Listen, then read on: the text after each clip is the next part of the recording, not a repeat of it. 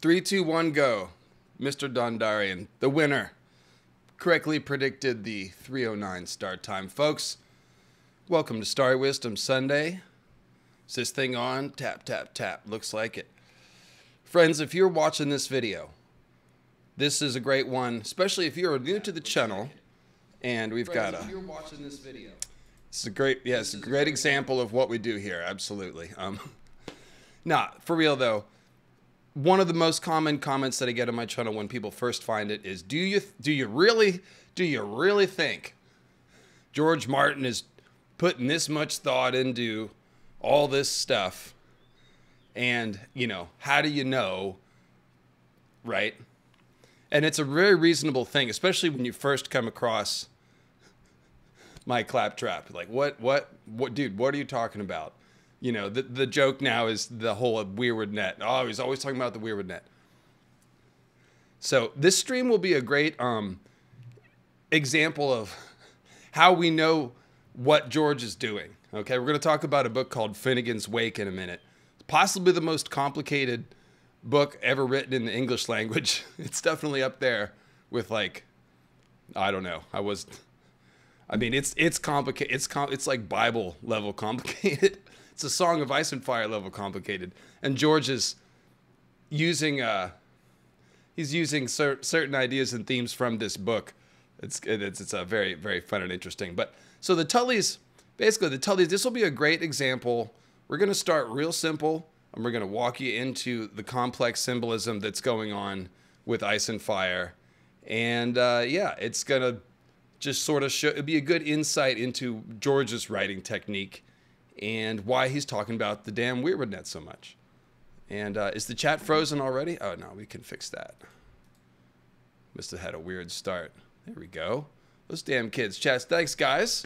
Thanks for keeping me up to date there. Sometimes the chat hangs.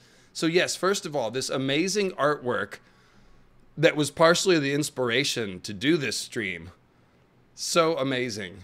It is by, let me just pull up the name of this fella. It's Lord Hoster Tully's Last Voyage by not a fella, Svetoslav. I guess it is a fella. SvetoslavPetrov. There you go. So incredible. SvetoslavPetrov, Hoster Tully's Last Voyage, and I'll show you the full version here actually, since I have cropped it a bit. So that's what it looks like there. It's on the boat. It is a Viking funeral. We are going to read that scene. We're going to read a few scenes today. I've clipped a lot of the best Tully scenes out to read through, but the idea is that it's going to be a symbolism. Just a mute left and we've got bingo. Yeah, hang on. It'll be there sooner or later. Thank you, Mr. Lassimal. Yeah, so we're going to do mostly symbolism today. Not a character stream. I do kind of want to do, well, we've got a couple of Tully-related character streams coming. Definitely Sansa Littlefinger stream, which is going to touch on a lot of the backstory of Cat and Lysa. And I think I want to do a Cat and Lysa Arya Sansa symbolism stream, because there's a Nissa Nissa Night King duality with them that's going on. But let's see here. Where do I want to start? There's just so much good stuff. I was up all night last night and the night before doing this. I'm pretty pumped up for this stream, to be honest. You might think House Tully. Fairly innocuous, tame house in the Riverlands. The word Tully means peaceful, like a river. That is in English, I believe. Don't quote me on this. In Gaelic, I believe it means hill. It definitely means hill in a different language. And it's funny because I swear half the names in A Song of Ice and Fire translate to hill somehow. Which, of course, there's sacred hills everywhere, so that's kind of a big thing. The name Brynden is a really interesting one. Brynden Tully is a great name, it turns out. So Brynden, just skipping ahead here. Bryn is Welsh for hill, and of course a den is a home in a cave. So Brynden means hill cave, okay? But the whole name together, the old Irish form of it is Brianin. Probably not pronouncing that right, but it means prince, and particularly the brave and noble sort of prince. Let me move my little preview window so you can see the rest of the sentence. So, interesting. Brandon, same name, first of all. So, Brandon Stark and Brynden Rivers, a.k.a. Bloodraven, both have the same name. Both the name means prince. They are both princes. And in fact, Bran is called Prince a lot in the book, probably more than any other character. He's the Prince of the Greenwood. He's the Prince in Winterfell. He's all this stuff. And then, of course, Bloodraven is a prince as well once he's elevated to the taint of bastardy is washed off, whatever. He's actually a lord, too. So, a couple of princes, and they're living in a cave home in a hill. So, it's pretty awesome. The names, and then, of course, Brynden Rivers, so it's like a cave home in a hill with rivers, and there's obviously a river down in Bloodraven's cave, and he's talking about the River of Time, which we're going to talk about quite a bit today, because the Tully River symbolism has a lot to do with the River of Time, hence the Finnegan's Wake coming up. Now, since Tully can mean hill, Brynden Tully means cave home in a hill, or something like that. So George loves his hill names. Like I said, they're everywhere. They're all named after hills. I'm gonna start making a count of how many people are named after, because Fell means hill. So Winterfell is Winter Hill. Jenny of Old Stones, thank you. Gifting out memberships. That's dope. House in a cave in a hill and a mountain in a hill. Exactly. I get the idea, George. We're living in hills. We're mole people. We get it. Oh, Ludmila with a very generous PayPal, which, by the way, if you want to support the program directly, that's the PayPal link below, and I appreciate that. Was just watching the Cold Hand stream when this Tully stream began. Have you moved yet? No. The move is put back a little bit because I need to prioritize getting a new computer, because I'm slowing. The reason why the Ironborn video isn't out is because my computer has officially hit its outdated shelf life, and it is pinwheeling when I try to drag around the massive bars of video. And so I'll be getting a new computer tomorrow when I get paid. So the moving fund became the computer fund, and that'll be, I'm still looking for a place, but that'll probably be in a month or two. So there's a brief life update. Bilbo Underhill. Yeah, the Underhill, I was thinking of that. With all the hill names, I was thinking about how Bilbo uses the name Underhill when he goes out in disguise.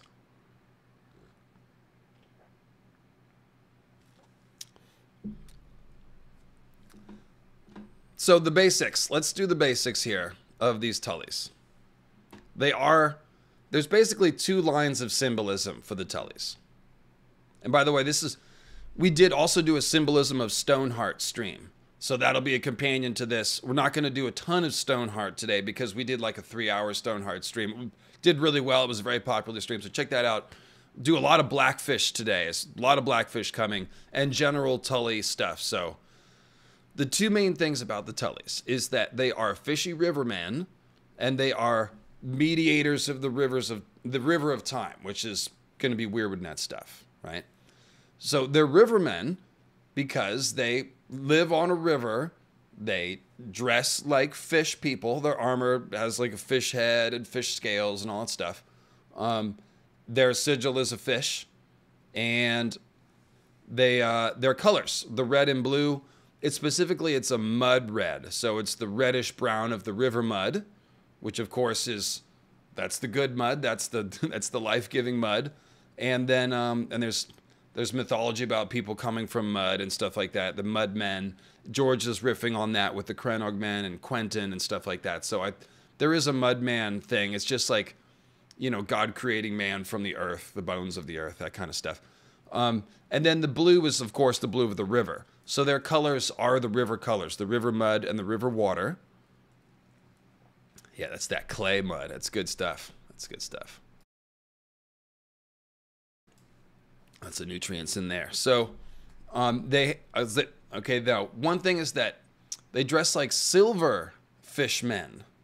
It says silver fish on their sigil, and it is the silver armor, which reminds us of the Roinar, who also wear silvered fishman armor.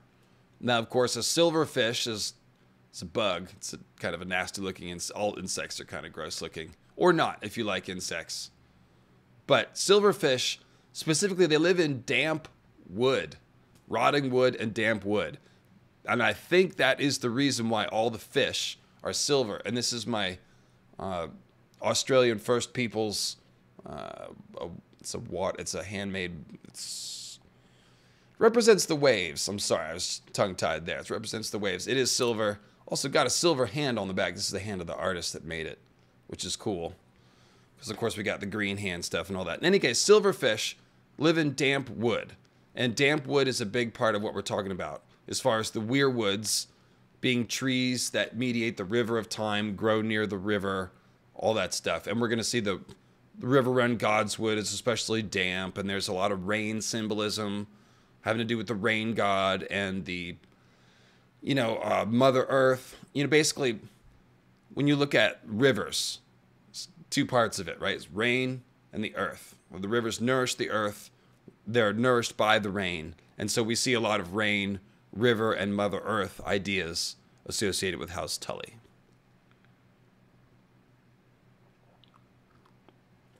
And of course, Catelyn is one of the most prominent mother goddess or mother archetype figures in the story. Her and Daenerys are two of the big ones. So, let's see here. They believe in watery halls, and this is the thing I keep making a big deal about. We're going to see it in the Hoster funeral. Yes, and yes, I did catch the new Disputed Lands video about Garth Greenhand and why was he green and the Weirwoods originally being green. Very cool. Of course, Disputed Lands, highly recommended channel if you like my channel. So check that out. Crowfood's daughter doing fine work.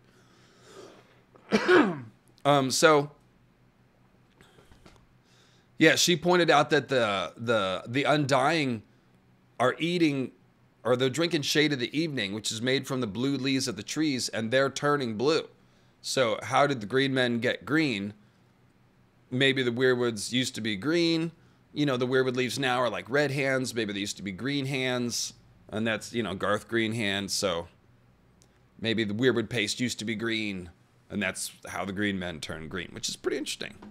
Pretty cool. So check that on Undisputed Lands. I definitely don't mind shouting out Crowfood's daughter. Again, she does great work. And if you like my sort of symbolic analysis, you'll love all her videos. My Dracomorph video is piggybacking on her Origin of Dragons video. So if you like the Dracomorph stuff, check out her 2 Origin of Dragons videos. And she's actually the one who told me about the Green Man mythology like almost 10 years ago when I was a babe in the woods and didn't know anything about Carnunos or any of that stuff.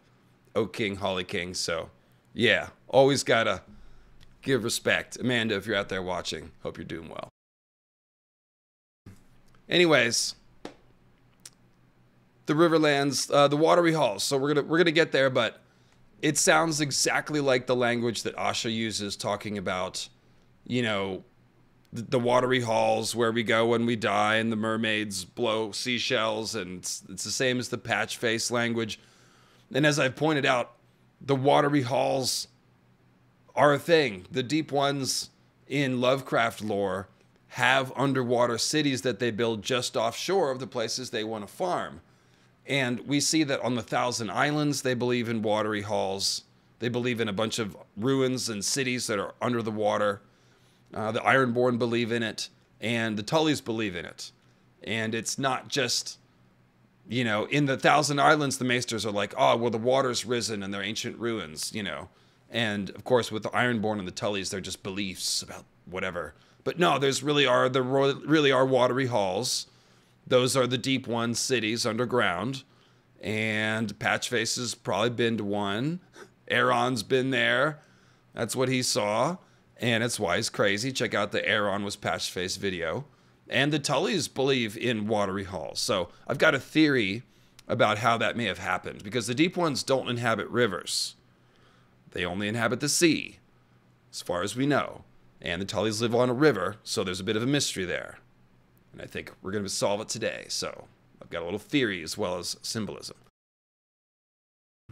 Devoted to Mariah, I have to tell you that when I put on this flannel, I did think of you, well-known 90s enthusiast, devoted to Mariah. Of course, I'm trying to do the red and blue Tully colors here. That's what's going on. It's thematic. Yeah, so. Hey, Minty Maelstrom. Good to see you. Good to see you. Yeah, it's hard to imagine me as a wee babe that doesn't know Carnunos, but there was a time. So thank Amanda. Go watch her video in thanks. We all owe her a big favor, right?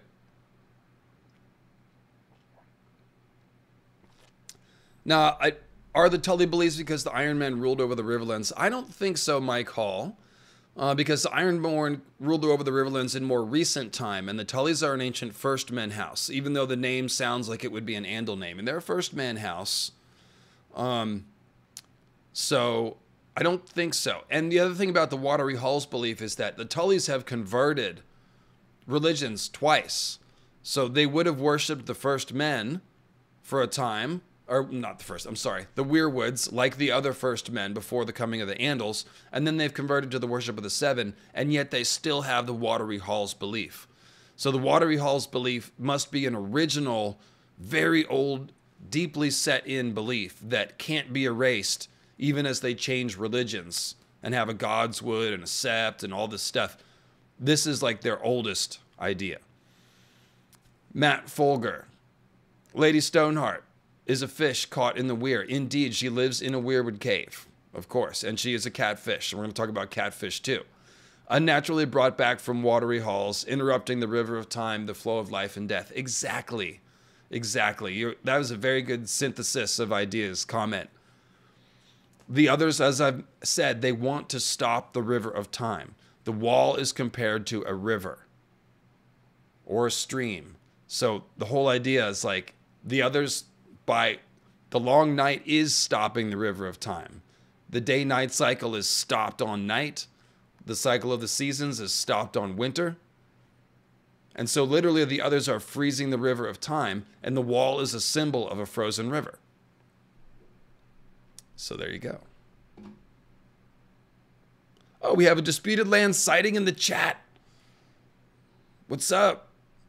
There you go. I'm glad you heard the shout out. Because I meant it. It's from the heart. Glad you're doing well. Good to see you. And I did like the video. I did. In any case, so let's see. Red and blue river. And I hope you're checking out my Ironborn videos, Amanda. I'm thinking about you a lot with the Ironborn videos. And I've got like, well, I've only done one so far, but I've got like 4 more coming. So, in any case, Watery Halls. Where were we? I just got turned around. Catfish. Oh, was that? Oh, yeah, was that? Okay, right. So yeah, just freezing the river of time. Well, that's about it. I've said what I need to say. We'll come back to that for sure. So the other, and well, that is the. I'm sorry, that's what we're supposed to talk about next, actually.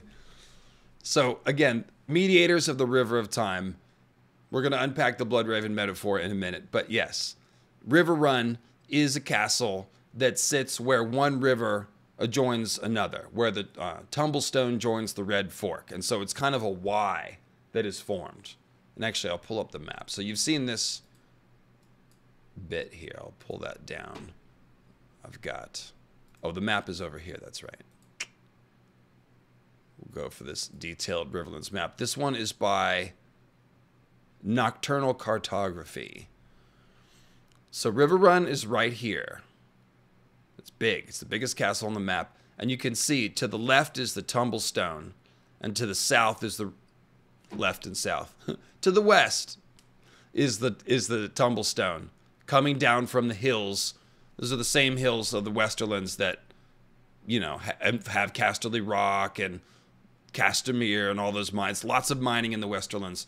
So the Tumblestone comes down from those hills. So it's very, it's called the Tumblestone because it's probably got a lot of rapids. It's descending from the hills, so it's a lot of froth.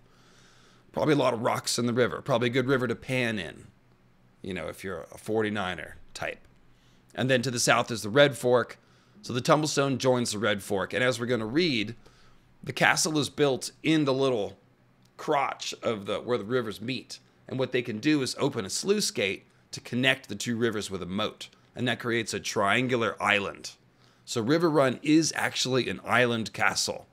And we're supposed to think about that because we're going to compare it to the Isle of Faces and the Quiet Isle and other sacred islands. And that's kind of the point.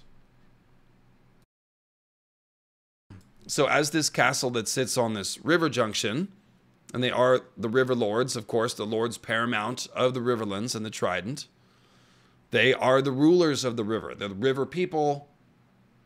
They control the river. You get the idea. Okay, now, so the River of Time is obviously mediated and controlled by the Weirwood Net and the Green Seers. And so that is a major line of symbolism for the house. Finnegan's Wake, again, a very complicated book. It's about circular time. The very first word in the book is Riverrun. And we'll get to that in a second because there's a whole thing about the first sentence of the book. But yes, Riverrun, the name of the castle, is the first word in the book Finnegan's Wake. And there's a lot more Finnegan's Wake that's tied to Riverrun, but that's where the name comes. And Finnegan's Wake is a book about circular time and cycles, and it's written in a non-linear fashion where the last sentence of the book is a fragment that loops around to the beginning of the book. And I'll read you that sentence in a moment. So Bloodraven's River of Time metaphor, which I've already mentioned, is a big part of this. He's Brynden Rivers, but of course we have a Brynden Tully, and the Tullys being the Lord of the Rivers. So there's some comparisons there. And Bran, being part Tully, obviously, is jokingly is a merman because his legs don't work, right? So if he's not in his wheelchair, he's dragging his legs around just like a mermaid would, flopping around on the shore because he can't walk on a tail.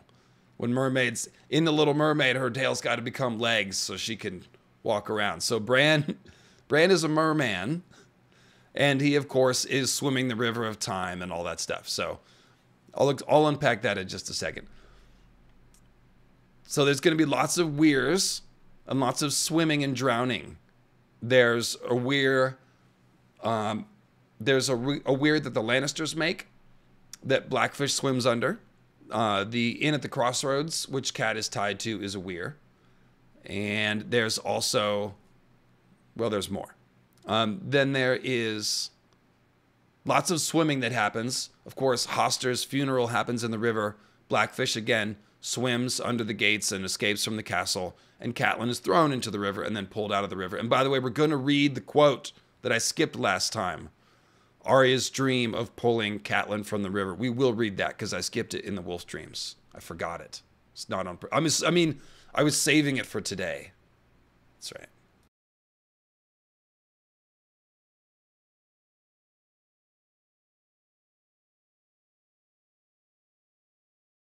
And yes, poor Cat. We'll spare a moment for poor Cat.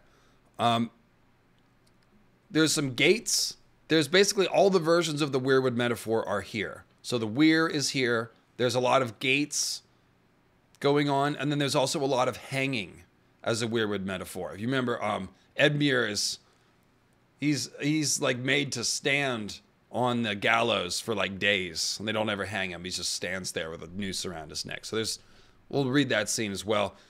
We'll get a couple of funny Jaime scenes today too. Jaime confronting Blackfish confronting Jaime, I guess it would be, and then also Jaime cutting down Edmure from the gallows. He's confronting the Freys, and that's it. So we'll get some good Jaime action. We need to read more Jaime chapters, by the way. He's as funny as Tyrion, low key. Anyway, and then so as far as the characters of the house that we're going to talk about. Hoster, his archetype, he's kind of like an old man of the river, which is the Rhoynish turtle god of the river. Hoster embodies the river. He very much is an old, peaceful man ruling over a peaceful time, except for, actually, there are some dirty secrets. But again, we'll talk about like Cat and Lysa and the Tansy tea and all that stuff in a different stream. We're not going to do a lot of character stuff today. But we know what you did, Hoster Tully. Cat, like I said, is a mother goddess figure, a big Nissa figure with the catfish symbolism. And she becomes a crone / stranger when she is Stoneheart, right? And then we've got Lysa. She's straight up Knight's Queen all the way. And this is what I was saying about Cat and Lysa. Cat is doing Nissa stuff, and Lysa's doing Knight's Queen stuff. And they start out the same, and they sort of go opposite paths. And Brendan remarks on that exact thing. We might not do as much Lysa today as Blackfish. We'll do some Lysa. We've done a lot of Lysa Knight's Queen stuff. And the Knight's Queen is a little bit separate from the rest. It's almost like she's left House Tully and transformed. And that's the whole thing about Knight's Queen. So we'll do some of that, but not as much. Blackfish is the one we haven't talked about much. Blackfish is a symbolic Night's Watchman, and in fact a last hero figure. And he's very interesting because he can swim back and forth across the weir. And so symbolically, he can sort of go into the frozen lands and back out again. And that's the last hero motif. And of course, he has the obsidian Blackfish brooch, which is his symbol.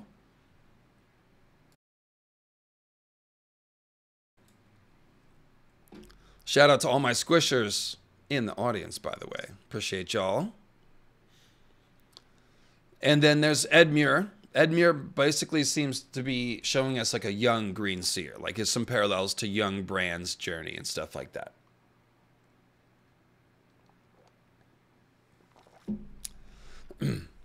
So, let's start off with a theory. The origins of House Tully. Okay. Again, where did they get this watery halls belief? Where did they get it?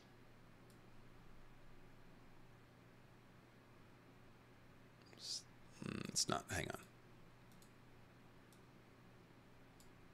on.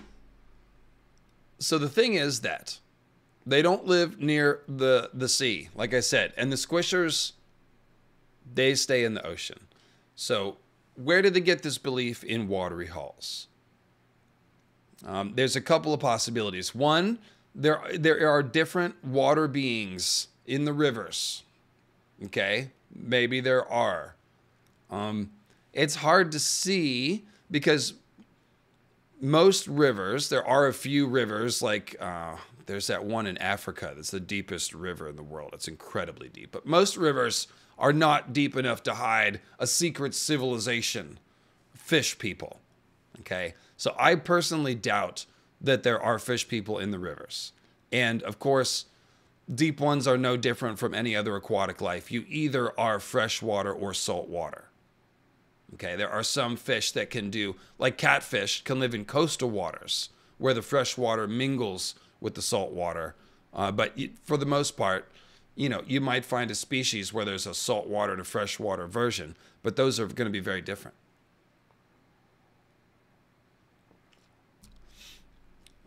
So the watery halls believe it's most likely that it migrated from the sea.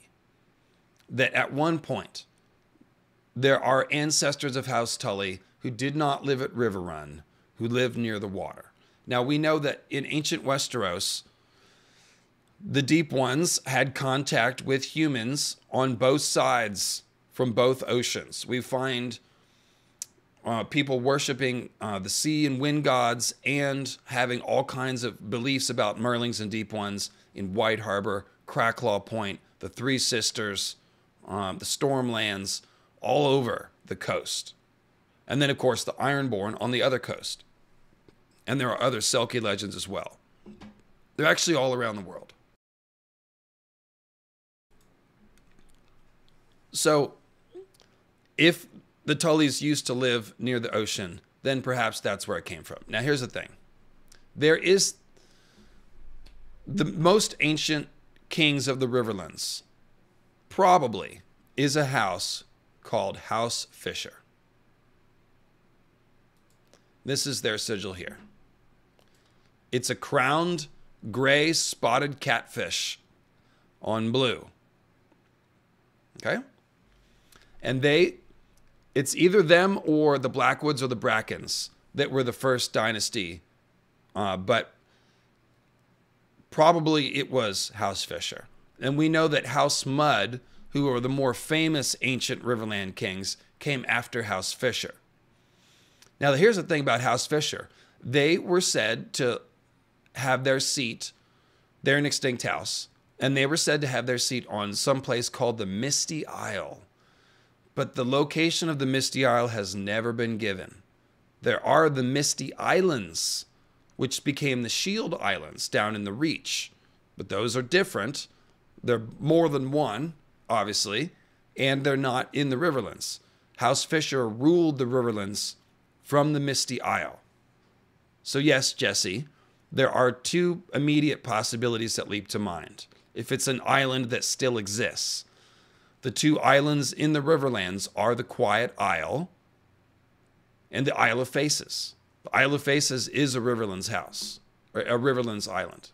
The whole God's Eye is in the Riverlands, technically. It becomes the Crown Lands, like just south.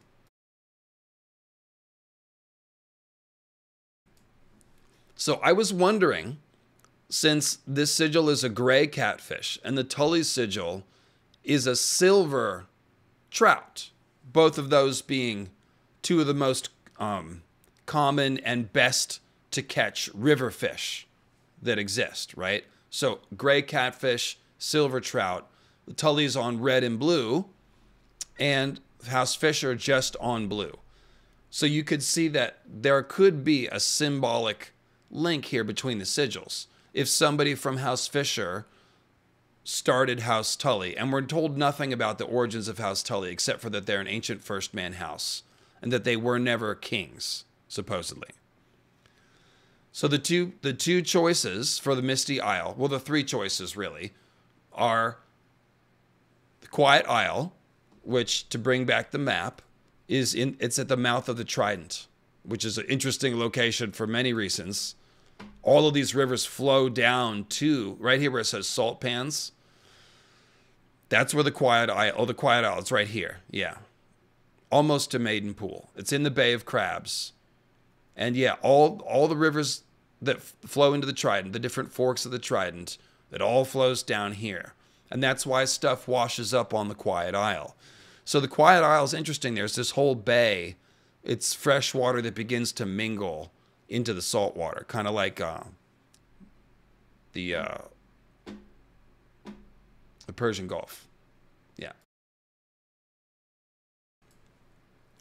So the Quiet Isle's a potential location, and I'll come back to that in a second, and so is the Isle of Faces. The Quiet Isle is by the sea and could explain the Squisher beliefs. If House Fisher ruled on Quiet Isle, then we're in the right place for Squishers. They're sort of at the very edge of the freshwater domains. So the border between freshwater and saltwater could make sense.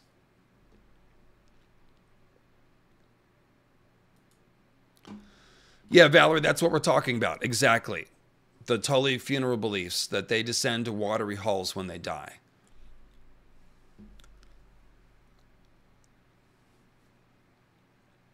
Let's see here. So, by the way, the catfish, the nickname for the catfish here in America, where George is from, is called mudcat. And, of course, that's interesting because Cat Tully is essentially a catfish who gets thrown in the river and then pulled out of the river, out of the mud. And there's House Mudd, again, is a Riverlands house that takes over from House Fisher. And the Tully color, red, is the color of mud. So there's a couple of catfish ideas sort of lurking in the background here of House Tully that would link us to House Fisher's catfish. Okay. Now, Fisher Kings. Obviously, if House Fisher were kings of the Riverlands, then that makes them Fisher Kings. And the Fisher King is an idea tied to the Grail and Arthurian mythology. And basically the concept of the Fisher King is that the king is tied to the land. When the Grail King takes a wound to his thigh, which basically means groin, It compromises his fertility and his mobility, and the land gets sick and suffers. And so the king's health mirrors the land. It's an old folkloric belief. And it's actually, in A Song of Ice and Fire, it's flipped. The gender is flipped. It's the fish are queens that we should be thinking of.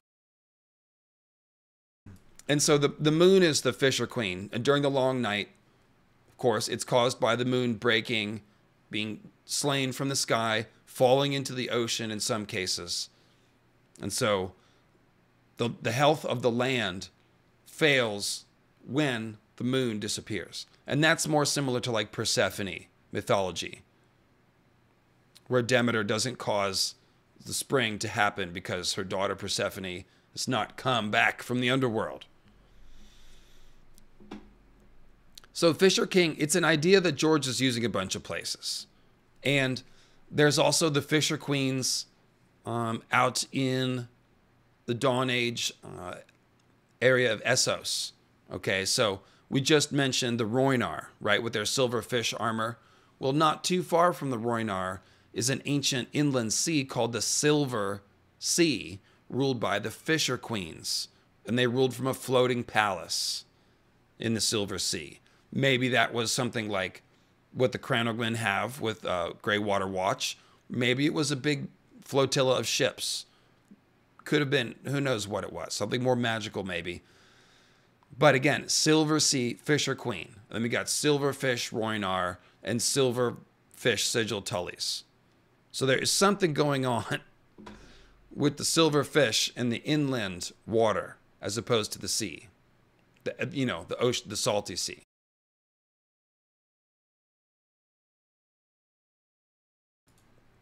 I think I'm going to praise Garth. Super duper quick. Check out my funky music. 30 seconds.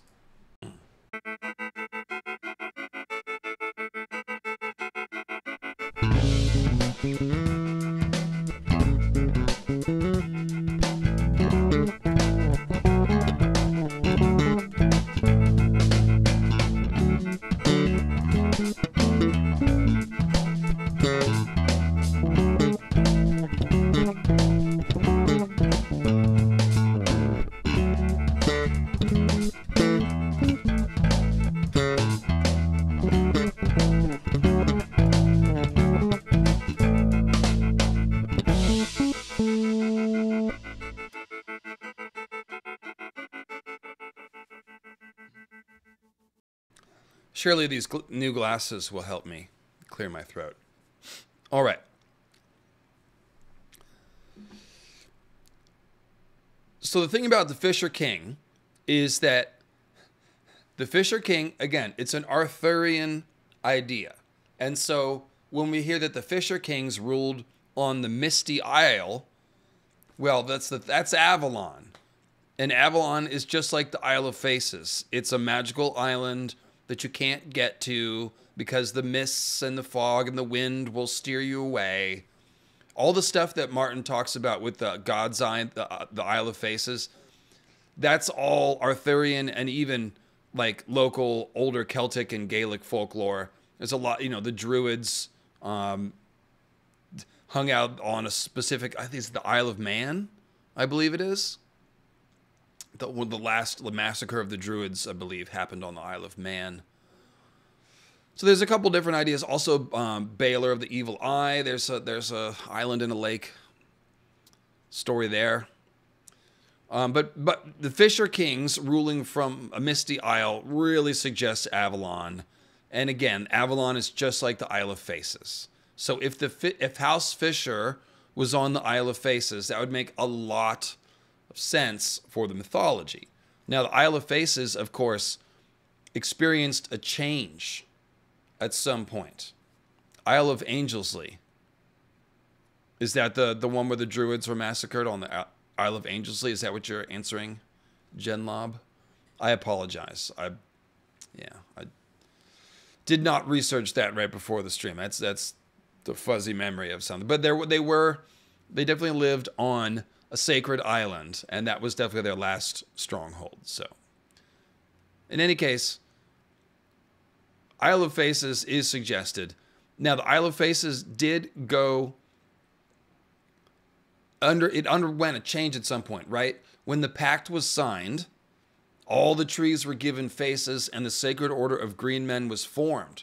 So before that, who knows what the Isle of Faces was? Obviously a special weirwood place, but that might be why the Fisher Kings were kings of the Riverlands. And in fact, there is an ancient Riverland legend. It's a one-sentence legend. We know nothing else about it except for the title. A figure called the Green King of the God's Eye.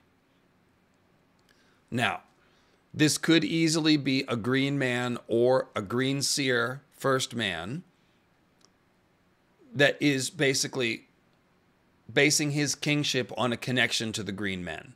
That seems to be what the Durrandon did. They dressed up like green men. They built their castle around a weirwood and a weirwood cave.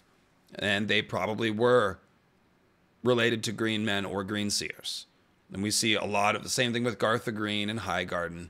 So the Green King of the God's Eye, yet another clue that green seers and green men, or green men first men hybrids, were kings. Ah, there it was. But specifically, the Fisher King, like Garth the Green kind of is similar to the Fisher King in that Garth the Green represents nature, right? Like when he dies, that represents the cycle of the seasons. That's fall. That's when all the green leaves fall and all the trees turn brown and orange. That's Garth dying, and then he's resurrected in the spring, right? So he, like the Fisher King, is a king that mirrors the land, and he is a green man. So, Green King of the God's Eye, could that be a legend of ancient Fisher Kings? It definitely could be.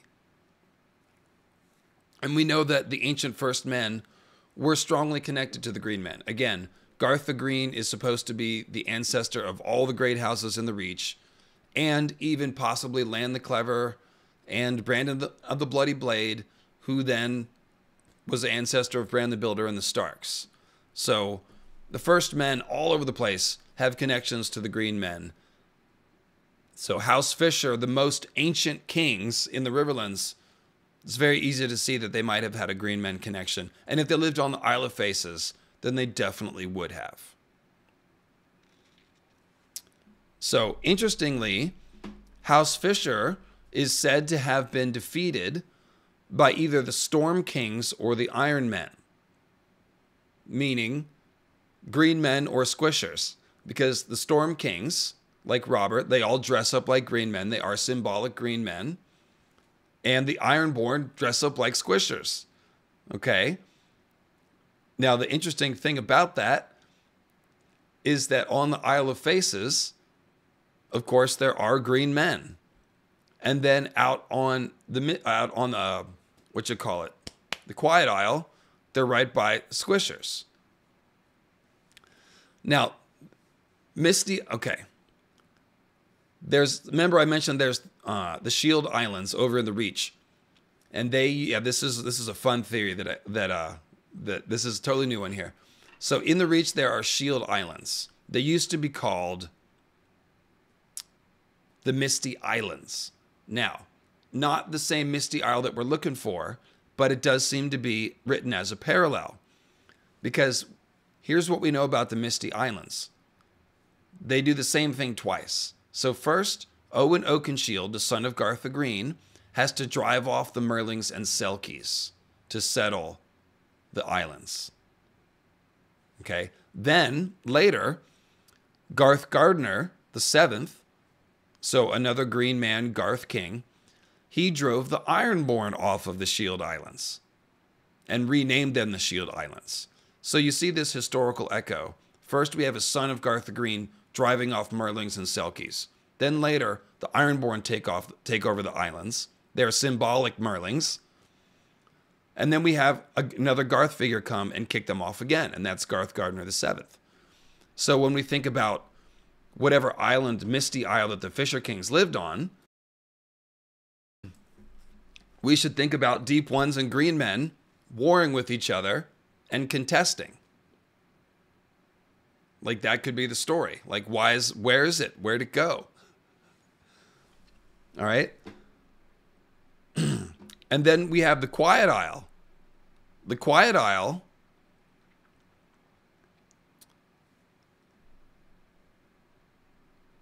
is where the Trident meets the sea. Okay. I read the Quiet Isle chapter last night and my mind was blown. There is a hill with a cave on the Quiet Isle, which you may remember. What I didn't remember is that everything inside was made of driftwood. The furniture, the seats, the cups, it's all driftwood. So it's like, oh, we're really thinking about Grey King and his Naga's Hill and the driftwood bones and all this, which is all Green Seer stuff. I'll talk about that a different time. But the Quiet Isle is a holy island. And it's been that way for a long time. A couple thousand years at least. And it's where the Trident meets the sea. So it's almost like where you hold the Trident. And the Trident, of course, is the weapon of the sea god. It's an emblem of power of the sea god. So if the Fisher Kings that ruled the Riverlands were at the base of the Trident, like, it kind of makes sense, right? There could also be that there is an island that's been drowned. We know that the coastlines have changed. We know that during the long night there was flooding. The hammer of the water sunk the arm of Dorne. And it appears that the Iron Islands have also lost land into the sea. And so it could be, let me go back to the map, that somewhere in, say, like Ironman's Bay here, there could have been an island that has been lost. And so maybe that's where the sea, again, we're looking for Squisher, Fishman symbolism, Watery Hall's beliefs. Where do they come from? Like, the Isle of Faces doesn't explain the Watery Halls part. It makes a lot of sense for House Fisher, but it does not explain where the Tullys got their Watery Halls belief. And we don't know that the Tullys are connected to House Fisher. That's what I'm proposing here. And so, if it's not the Isle of Faces, and it's not the Quiet Isle, then it must be some island that doesn't exist anymore. Because if there was an island somewhere in the River Trident, big enough for a castle and a house, we'd probably hear about that. It'd be a little weird for George to just be like, oh yeah, it was in the middle of the Blue Fork on this island that's never been on the map. Like, I don't think so. So it could be the Quiet Isle by the sea, or it could be on the West Coast. Because here's the thing. There is a House Fisher of the Stony Shore.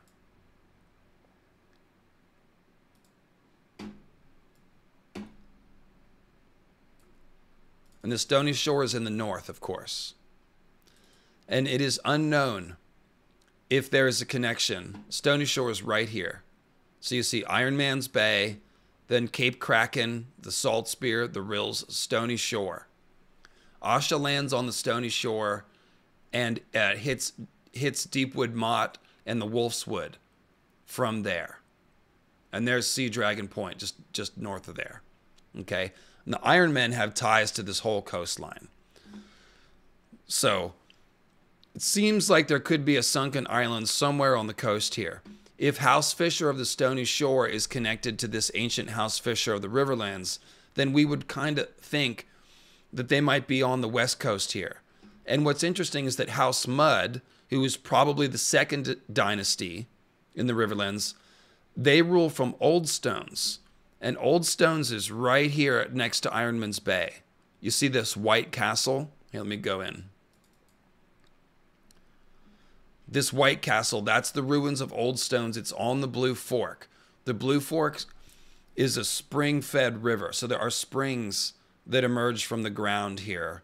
And that's what feeds the Blue Fork. So it's the shortest river. It's probably not as big as the Green or the Tumblestone. But Old Stones is on the Blue Fork. And the headlands of the Blue Fork is very close to Seaguard and Ironman's Bay. And House Mud, again, took over rule of the Riverlands after House Fisher, it seems. So what if House Fisher was close to here? That would kind of make sense. and then it would draw the connection to the stony shore, and obviously it would put them well within range of Deep Ones and the Ironborn mythology that sounds so similar. And then it's only a short migration from there to Riverrun. So if they were on the Quiet Isle, they would have followed the river to find this advantageous spot between the Tumblestone and the Red Fork.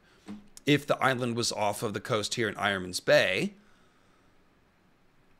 then you can see it's only a short journey to Riverrun. Now there's also, let me put this map away, there is also the only member of House Fisher in this story is a fellow called Lyman Fisher, and he is called a Knight of Old Stones. And Lyman Fisher, briefly, he lives about a few hundred years before Aegon's conquest. He briefly declares himself king of the Riverlands and then is overthrown. It's assumed that he ruled from Old Stones because he called himself a Knight of Old Stones. But he said his name was Lyman Fisher. So that implies there could be connection between House Fisher and Old Stones and House Mud. So yeah, it could be that the island would be offshore near there. And that would make sense of that connection. Also, sorry, this is the one I was looking for. So again, Old Stones right here, Riverrun right here. So yeah, maybe Misty Isle was somewhere just offshore in Ironman's Bay.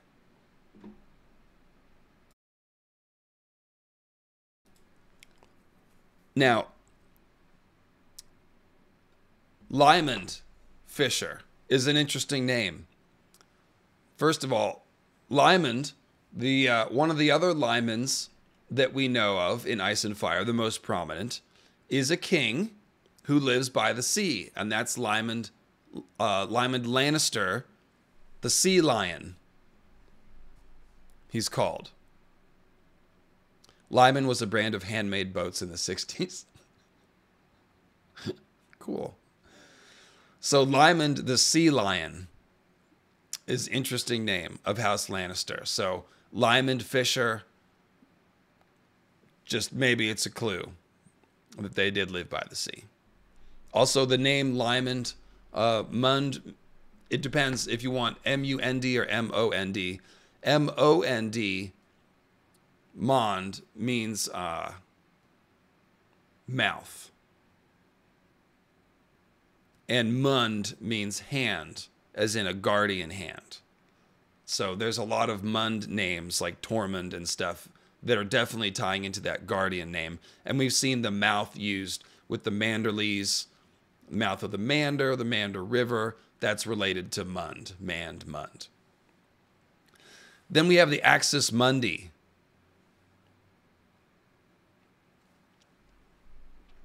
Which is, of course, the cosmic axis, which is what the Weirwoods represent. So Lyman Fisher, the Fisher King, just interesting name. Yeah, right. In Latin, mundus essentially means world. So Axis Mundi is the world axis. So Lyman Fisher, yeah, think lies in ley lines. Mund is in universe.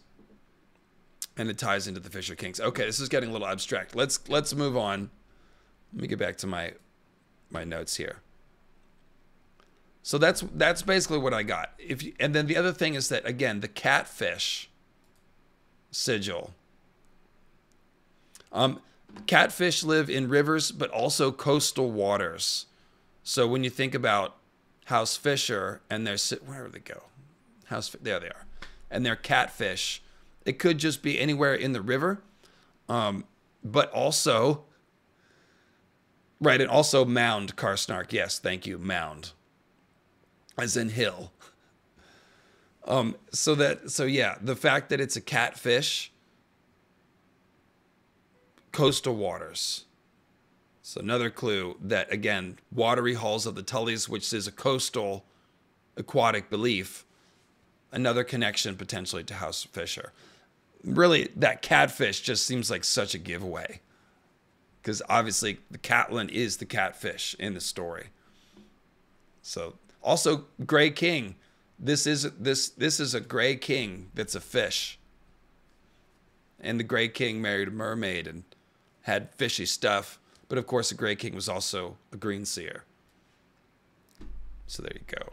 All right, let's get on with Finnegan's Wake, because what I just talked about was confusing and we need something simple. Oh, we're going to do the River of Time first. Okay, that's easy.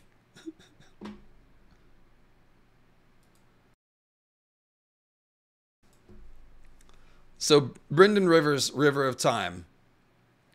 A man must know how to look before he can hope to see, said Lord Brynden. Those were shadows of days past you saw, Bran. You were looking through the eyes of the heart tree in your godswood. Time is different for a tree than for a man. Sun and soil and water, these are the things a weirwood understands, not days and years and centuries. For men, time is a river. We're trapped in its flow, hurtling from past to present, always in the same direction. The lives of trees are different. They root and grow and die in one place, and that river does not move them. The oak is the acorn is the oak, and the weirwood. 1,000 human years are a moment to a weirwood, and through such gates you and I may gaze into the past. We've read this quote a million times, but it's very important.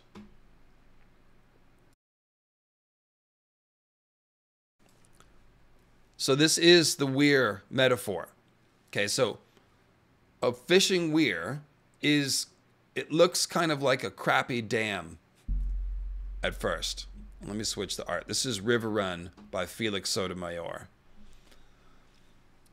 Imagine a dam that's built just with very loose grading so that only the biggest objects are caught in the dam. And that is the point of the weir. Weir is primarily for fishing, can also be used to regulate the flow of the river to some extent. And so it's basically a wooden thing built out across a river.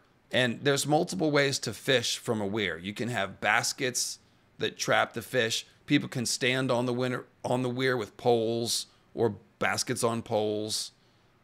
So they are for fishing. It's basically, if you don't live in America, you know this term. Like English people, Australian people, they use it very frequently. If the local dam just might be called the weir. It's basically interchangeable with dams, specifically dams that allow water through and regulate the water flow. So the weirwood tree, it sits astride the river of time, but it's not moved by the river. So it's just like a weir. It's literally, George is saying, the weirwood is like the weir of the river of time. Now, men are trapped in the flow of the river because they're always going from past to future. They can't time travel. They're a prison of linear time. So they're in the river. But what does a fishing weir do? It picks fish out of the river. So when the weirwood strains you out of the river, and note that Bloodraven literally looks like he's trapped in a weir, right? He's got the wooden roots all around his body and he's trapped. It's just like a fish caught in the meshwork of the weir. But when you're trapped in the weirwood, it's only your body that's trapped. Still I roam, yeah. I'm not going to do that again. Okay, so I did sing Weezer to warm up today. So I figured Rivers Cuomo, Blue Album. Anyway, where were we? So the weirwoods are like rivers. They strain the green seers out of the river of time. So they're no longer hurtling in the flow. Now they have access to the entire river. So imagine them being like up in a tree with a good vantage point, and they can see the whole river. They can see the past and the future of the river. They can see its whole arc. When you're in the river, you can't really. You can only see the waves around you and the fish. And, oh, there's a rock, watch out. When you're up in the tree, you can see the whole course of the river. And the green seers, similarly, can see the whole river of time. So this is great because it shows you that George understands what the word weir means. he's using the concept in the name. It's not a random name. Yes, it's named after Bob Weir of the Grateful Dead. But he obviously looked up the meaning and worked with it. Okay? So, shout out to the Grateful Dead.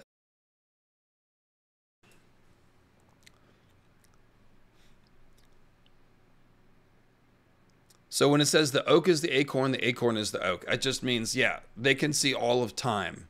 They're not trapped in the flow. They're eternal.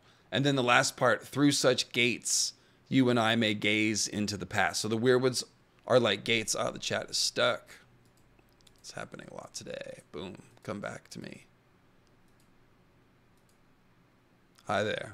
How you doing? All right. So acorn is the oak. They can see all of time. They're eternal. And these are gates that green seers can gaze through into the past. Now, of course, weirwood gates are a thing. Weirwood doors, we've seen a lot of them, right? The black gate under the wall, that is a gate between the land of the living and the land of the dead. And it is a weirwood face. So that is a gate that allows passage beyond life and death, much like entering the weirwood net. Bloodraven has extended his lifespan. He's somewhere in between life and death. And then when he dies, he's not really dead. He'll be in the weirwood net. Then we see, of course, the moon door in the Eyrie is a weirwood door. You fall through that and you die. You also fly. They call it flying, but you fall, just like Bran's dream of flying and all the ways that green seeing is referred to as flying.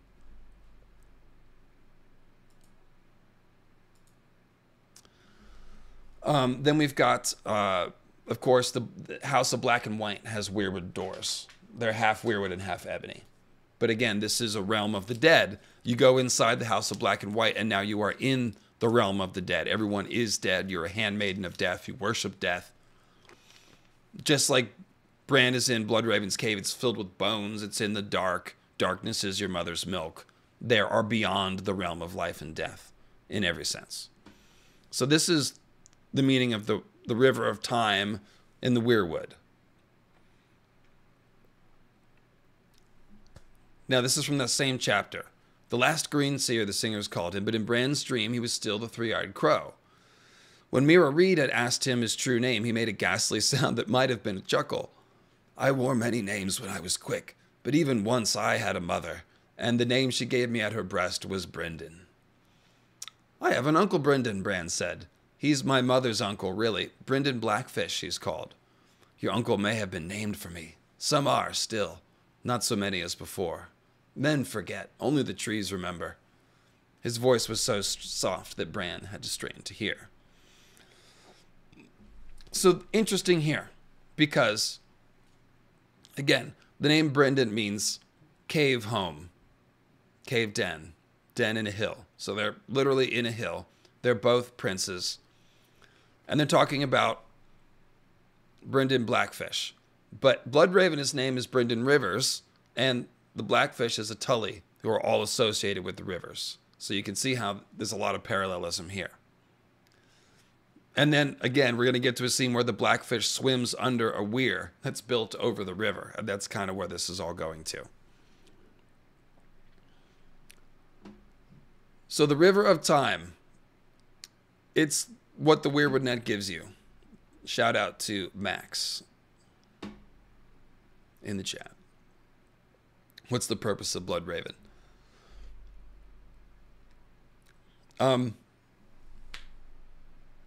He's Mr. Miyagi for Bran. You know, he's Obi-Wan Kenobi. He's the tutor. It's a role. It's just a very dark version of the archetype. So Finnegan's Wake. Like I said, it's a very challenging book by James Joyce. The first sentence has the word Riverrun.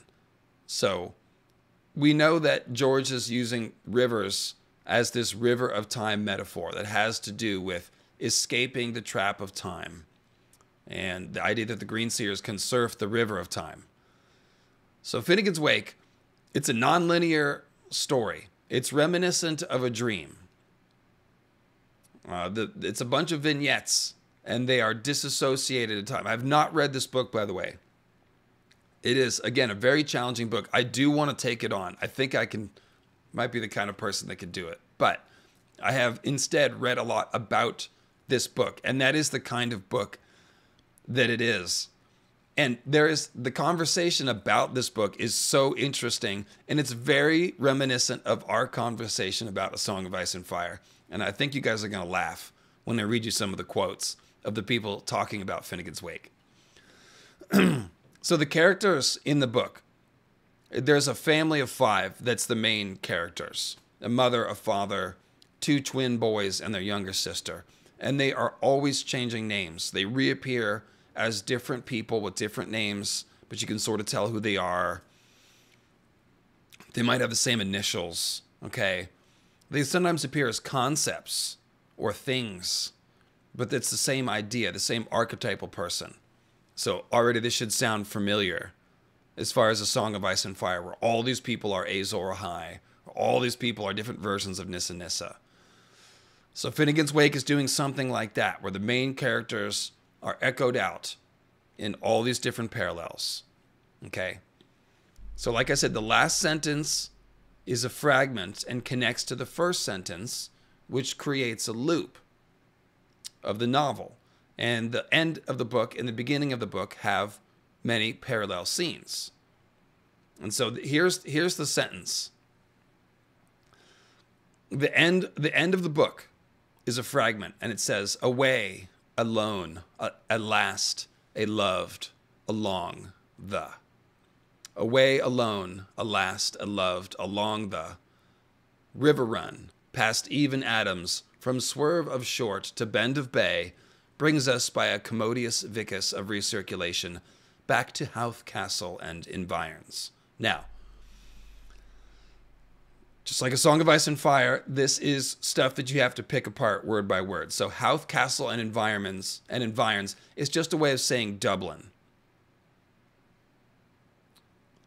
Because that's where Howth Castle is. Now, HCE, that's also the initials of the father, the main character in the story, HCE.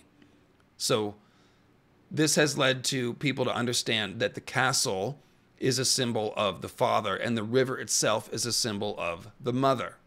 We'll get to that in a second. And so they are even Adam. And so that's why it says past even Adams, from swerve of short to bend of bay, brings us recirculation back to the beginning, back to the archetypal man and woman. And the Riverrun, that's the river of time that's circulating us back from the end of the book back to the beginning of the book. All right? So the mother, her name is Anna Livia Plurabelle. That's her dream name anyways.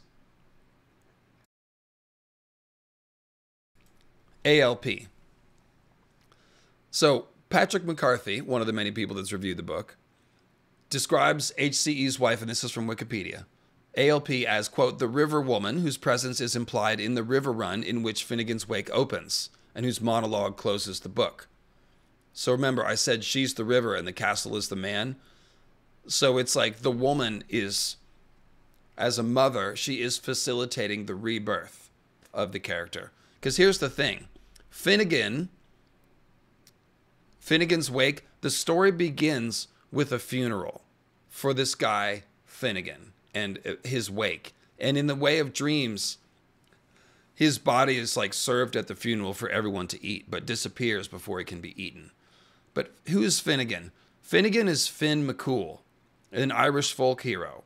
And he's just called Old Finn in a lot of legends. He takes different forms, very well-known folk hero. And we mentioned Finn McCool in the Moat Cailin video. Remember the idea of that bridge that was built, the Giant's Causeway?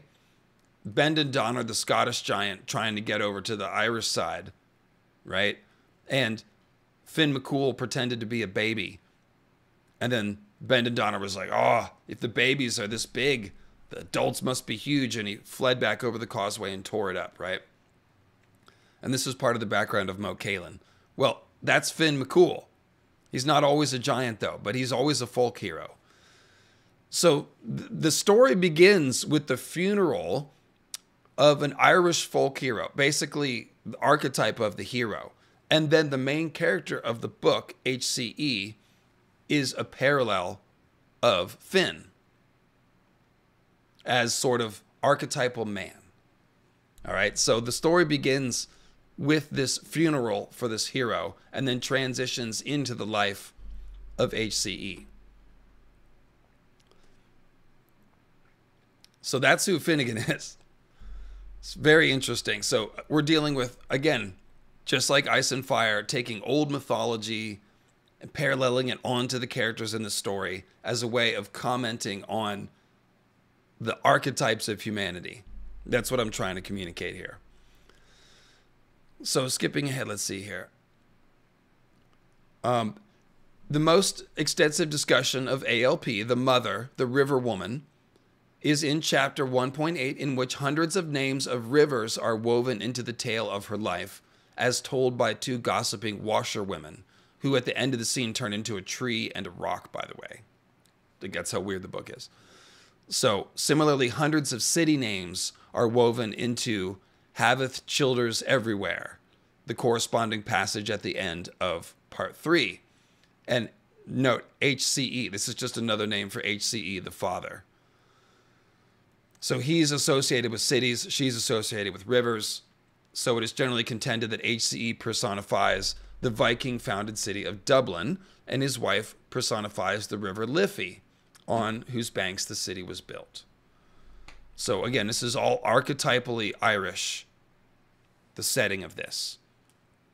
So in certain senses, he's giving commentary on local folk heroes and culture, but really he's just using those as a vehicle to talk about the archetypes of, you know, the city represents man because man builds things, right? And is sometimes in conflict with nature, whereas the river is the mother. She is Mother Nature. She is a mediator. Okay, so this is the idea here. So getting into what Joyce said about Finnegan's Wake. He said that it was an attempt to reconstruct the nocturnal life, and that his book was an experiment in interpreting the dark night of the soul. These are ideas that Martin's working with heavily. Joyce stated that Finnegan's Wake would be written to suit the aesthetic of the dream, where the forms prolong and multiply themselves, and once informed a friend that he conceived of his book as the dream of old Finn lying in death beside the river Liffey and watching the history of Ireland and the world, past and future, flow through his mind like the flotsam on the river of life. So people, look, he's telling you what this book is about right there. People have debated about, like, is it really a dream and who's the dreamer and all this stuff, right?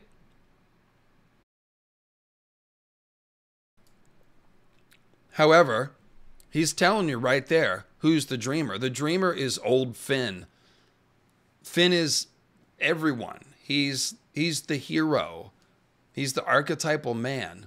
So think of this hero, Finn. He's lying beside the river Liffey as if he were the city of Dublin, and he's watching the history of the world flow through his mind like flotsam. So it's as if all of history is the dream of this hero. Or you could just say, like, the dream of mankind's universal unconscious, really. Because the dream is experienced. It's almost like the reader is a spy on the dream. If the story is a dream that someone's having, we're sort of like sitting in on the dream, and the narration is giving commentary on it. Okay, so I hope this is interesting, guys. I went deep on Finnegan's Wake last night. It's very compelling stuff. And this is, again, by naming the place Riverrun and doing all this stuff with the River of Time, it's very clear that Martin read and understand this book, and he's pointing at it going, look, this is the kind of book that I'm writing. A book where every sentence contains references to stuff, a book where the characters represent archetypes and heroes, and we should look at the folk tales as paralleling the figures in the book. And in fact, HCE is actually called Finn McCool in one scene. So it's not even that cryptic. So I love that. It's like Dublin itself, the city, is conceived of as Finn. And it's sort of Just like the way the weirwood tree experiences the whole of river of time and it's not trapped in the flow and it can see the past and the future at once, the dream of this city is the story here. And so it's all these vignettes, and sometimes the characters are very symbolically paralleled, and the little vignette doesn't seem to have anything to do with the main family and the main story, but it actually does, because that's kind of how dreams work. You might dream a dream that's totally symbolic. It might be about your girlfriend or boyfriend or your parents, but the dream will take this weird symbolic form. So, this is what Martin is pointing at. To keep reading from Joyce, he said, pondering the generally negative, because of course this book got negative reactions. Of course it did. I can't understand some of my critics, like Pound or Miss Weaver, for instance. They say it's obscure. They compare it, of course, with Ulysses, which is his previous greatest work. But the action of Ulysses was chiefly during the daytime, and the action of my new work takes place chiefly at night. Its natural things should not be so clear at night, isn't it now? And so, one of the things that I think George is inspired by is this love of uncertainty. And so this whole book is written, and in fact, one of the central things about this book is that HCE, the father, he committed some sin in the park that he's in trouble for, and his wife is trying to exonerate him with this letter. We never get to read the letter, and we never find out what the sin is, because it's not important. It's an archetypal thing. It's Adam's sin in the garden. It's in the park, so it's pretty obviously the Garden of Eden sin that they're really talking about here, the original sin. So we don't know what it is. And there's a lot in Finnegan's Wake about, oh, well, you can't know exactly what's happening because this whole story of Ireland or this family or whatever, it's being experienced as a dream. It's all chopped up and disassociated in time. And so here's a quote from the book that I think Martin might have on his wall somewhere. It says, "Thus the unfacts, did we possess them, are too imprecisely few to warrant our certitude." One more time. "Thus the unfacts, did we possess them, are too imprecisely few to warrant our certitude." So the truth is undermined like 4 times there. So it's basically saying, if we had the facts, they're actually unfacts. We don't have them. And if we did have them, not only are they unfacts, but they're too few to let us be sure about anything. So it's kind of, you see how Ice and Fire works that way. All the unreliable narrator stuff, nobody really knows what the truth is, and it's a lot more important what people believe than what actually happened. So that is a taste of Finnegan's Wake. Now, Nicholas Fargnoli and Michael Patrick Gillespie, who wrote James Joyce A to Z, the essential reference to the life and work, suggest that the book's opening chapter introduces the major themes and concerns of the book, and that's the actual wake of Finnegan, and enumerate these as Finnegan's fall, the promise of his resurrection because he disappears from the funeral, the cyclical structure of time and history, dissolution and renewal, tragic love as embodied in the story of Tristan and Isolde, and I'm probably pronouncing that wrong, sorry, the motif of the warring brothers, the personification of the landscape, meaning people that represent the land, and the question of Earwicker, that's the father, HCE, the E is Earwicker, that's his dream name. Earwicker's crime in the park, and the precise nature of it, which is left uncertain throughout. Such a view finds general critical consensus, viewing the vignettes as allegorical appropriations of the book's characters. So there's a vignette called the Willingdon Musée Room, which represents the book's archetypal family drama in military history terms. So it's a little bit of military history, but it's supposed to parallel the family. Joyce himself referred to the chapter as a prelude and as an air photograph of Irish history, a celebration of the dim past of Dublin. And remember, he's using Dublin as a vehicle to explore the question of man. So, of course, he's going to use Dublin history as a parallel for these characters. That makes perfect sense. So the typologies of human experience that Joyce identifies are essentially cyclical, that is, patterned and recurrent. In particular, the experiences of birth, guilt, judgment, sexuality, family, social ritual, and death recur throughout the wake.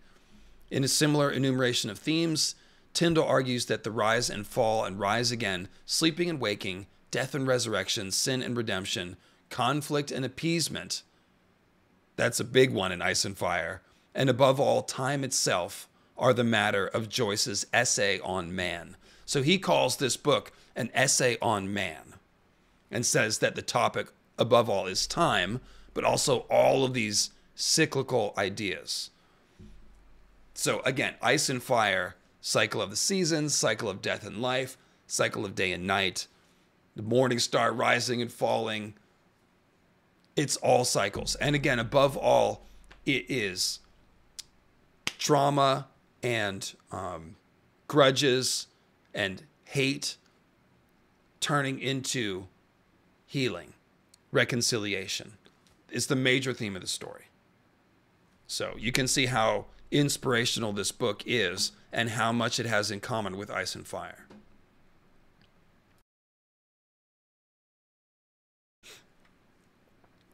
Let's see here. Anthony Burgess sees HCE, the father, through his dream trying to, quote, make the whole of history swallow up his guilt for him. And to this end, HCE has, so deep in his sleep, sunk to a level of dreaming in which he has become a collective being rehearsing the collective guilt of man. So again, you go back to the Garden of Eden, original sin, and all that stuff. And then there's one last thing I want to read. It is appropriate that the waters of the Liffey, representing Anna Livia, the mother, are washing away the evidence of Earwicker's sins, as the washerwomen speak, for they tell us that she takes on her husband's guilt and redeems him. Alternately, she is tainted with his crimes and regarded as an accomplice. All right. Tristane in our story is engaged to a princess from a rival house who apparently had her ear wicked off. Yeah, and also I think it has to do with listening. So, all right. I've still got the same amount of viewers as I did 20 minutes ago. You guys are, that's insane. I thought I was going to lose at least 100 people with that stuff. If you're watching the stream, give it a like. But again, what's the point of all that? The point is that Riverrun is a direct nod to Finnegan's Wake. And why?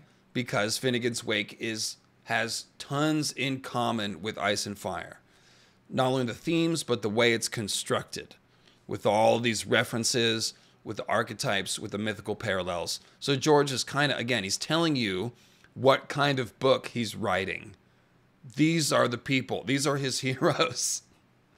You know, everyone dozed off. Oh, that's what it is. They just dozed off. So the views are rolling. Hey, it works for me. I came back halfway through, still working out where we are, says Minty. Yeah, good luck with that. You might have to rewind. It's okay. River of Time, it's a circle. Riverrun represents that. And Finnegan's Wake is complicated. There you go. So the Tully colors, as I said, they represent the river. And that we're going to build on that River of Time stuff. Like, don't worry, we're going to come back to that. I'm sorry for the abrupt transition, if you will. But I'll tell you what, I'll play some music and come back, and then it'll be an actual segue. One moment. You want to do mythical astronomy or Rhaegar again? We'll do mythical astronomy.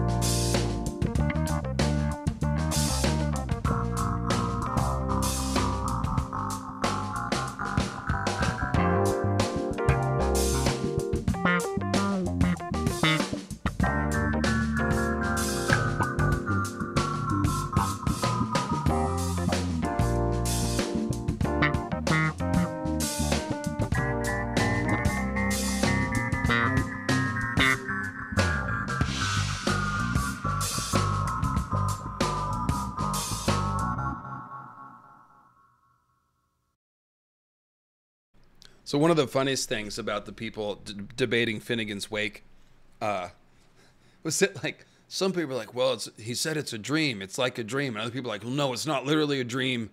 That's oversimplification.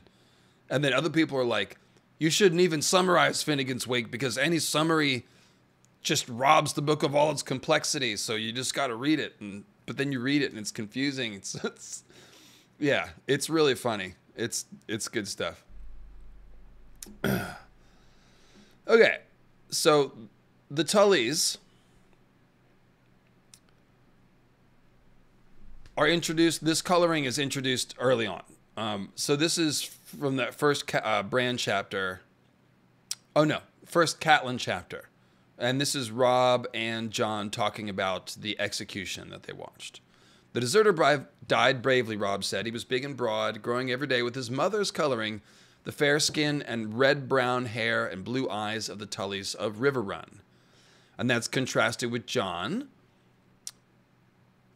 who says, you know, Jon's eyes are a gray so dark they seemed almost black. Now, gray so dark they seemed almost black is the exact same description that is given of Valyrian steel ice only a chapter before. So this is an early clue that Jon is a Valyrian, if you will. I have a feeling that very dark gray that's almost black probably is very dark purple, because purple and gray eyes are, it's hard to tell the difference. Very dark gray, very dark purple.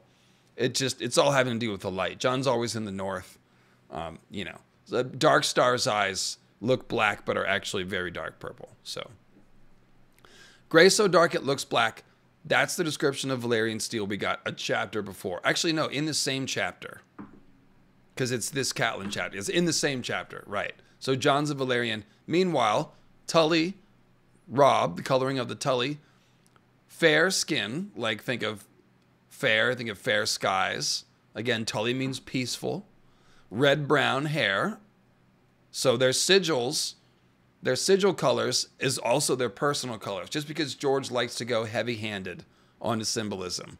So they have blue eyes and muddy red hair, and their sigil is mud red like the river and the blue of the river water. So there you go. Pretty straightforward. This is Catelyn and Blackfish talking about the comet and color symbolism. It's pretty funny. Catelyn raised her eyes to where the faint red line of the comet traced a path across the sky, the deep blue sky, like a long scratch across the face of God. The great Jon told Robb that the old gods have unfurled a red flag of vengeance for Ned. Edmure thinks it's an omen of victory for Riverrun. He sees a fish with a long tail in the Tully colors red against blue. She sighed. I wish I had their faith. Crimson is a Lannister color.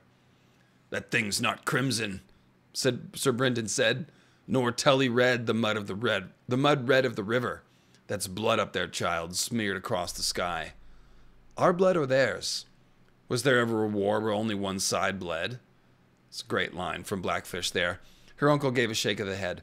The Riverlands are awash in blood and flame all around the God's Eye.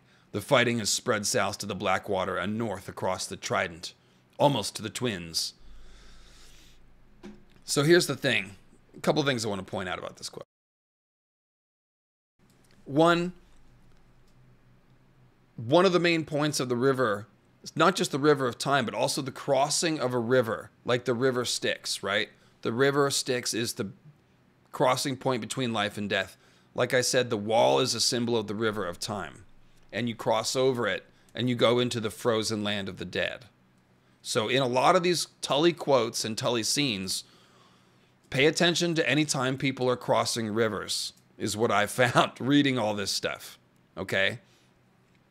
So the Riverlands are awash in blood and flame all around the God's Eye. That's mythical astronomy. The God's Eye is the sun-moon alignment. It's blood and fire.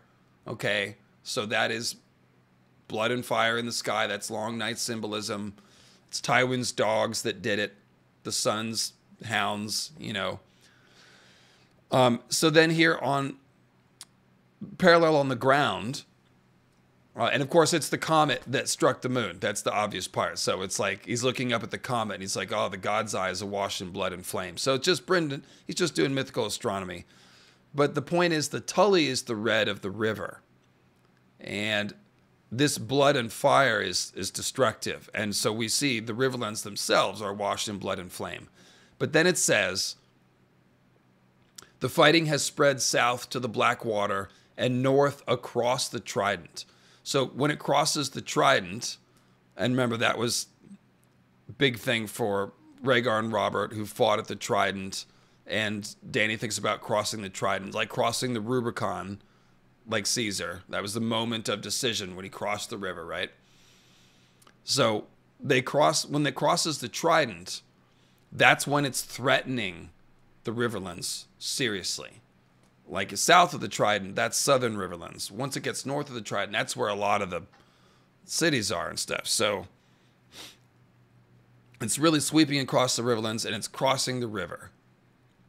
The wave of destruction. And so both sides are bleeding. And then the comet itself is a scratch across the face of God. And of course, Catelyn will become an image of, the crone, the stranger, and she's got the 10 scratches across her face. And right before that in the Sept, she looks at the face of the mother, and it had a crack across its face, with Catelyn being the mother. So it's all foreshadowed.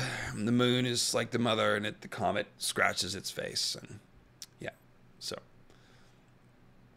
let me keep going. I've got a lot of stuff I want to read, so that is pretty basic stuff. When at last she heard sounds outside her door, and this is Catelyn in Riverrun. She has let Jaime out, and so she is in big trouble. She's in timeout, and she's waiting for Edmure to come back from battle and scold her, basically. When at last she heard sounds outside her door, she sat and folded her hands in her lap.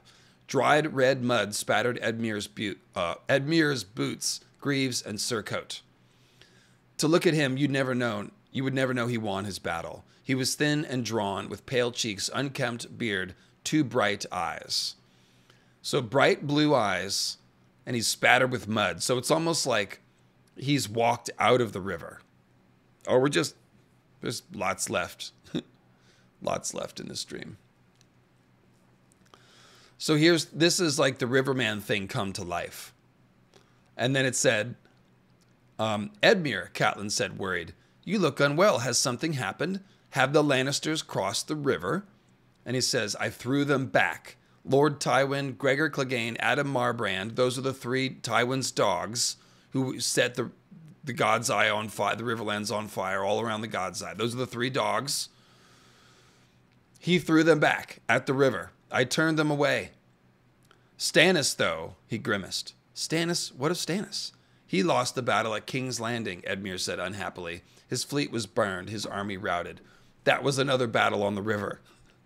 There was another river battle, if you remember, with the whole bridge of ships. The bridge creates a weir, and then it gets set on fire. Because remember, the weirwood is symbolically a burning tree, like Moses' burning bush, like the Grey King's burning tree that gave the fire of the gods to mankind.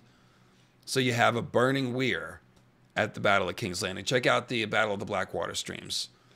But it's cool, the double river reference. So Edmure, Lord of the River, has thrown... Yeah, it's a kind of an inversion of Cerberus, isn't it? Usually Cerberus... Nice call, Karsnark. Or no, Barris Aurelius. Usually Cerberus guards the river. 3-headed dog. Here, Tywin's dogs, and there's 3 of them, are trying to cross the river.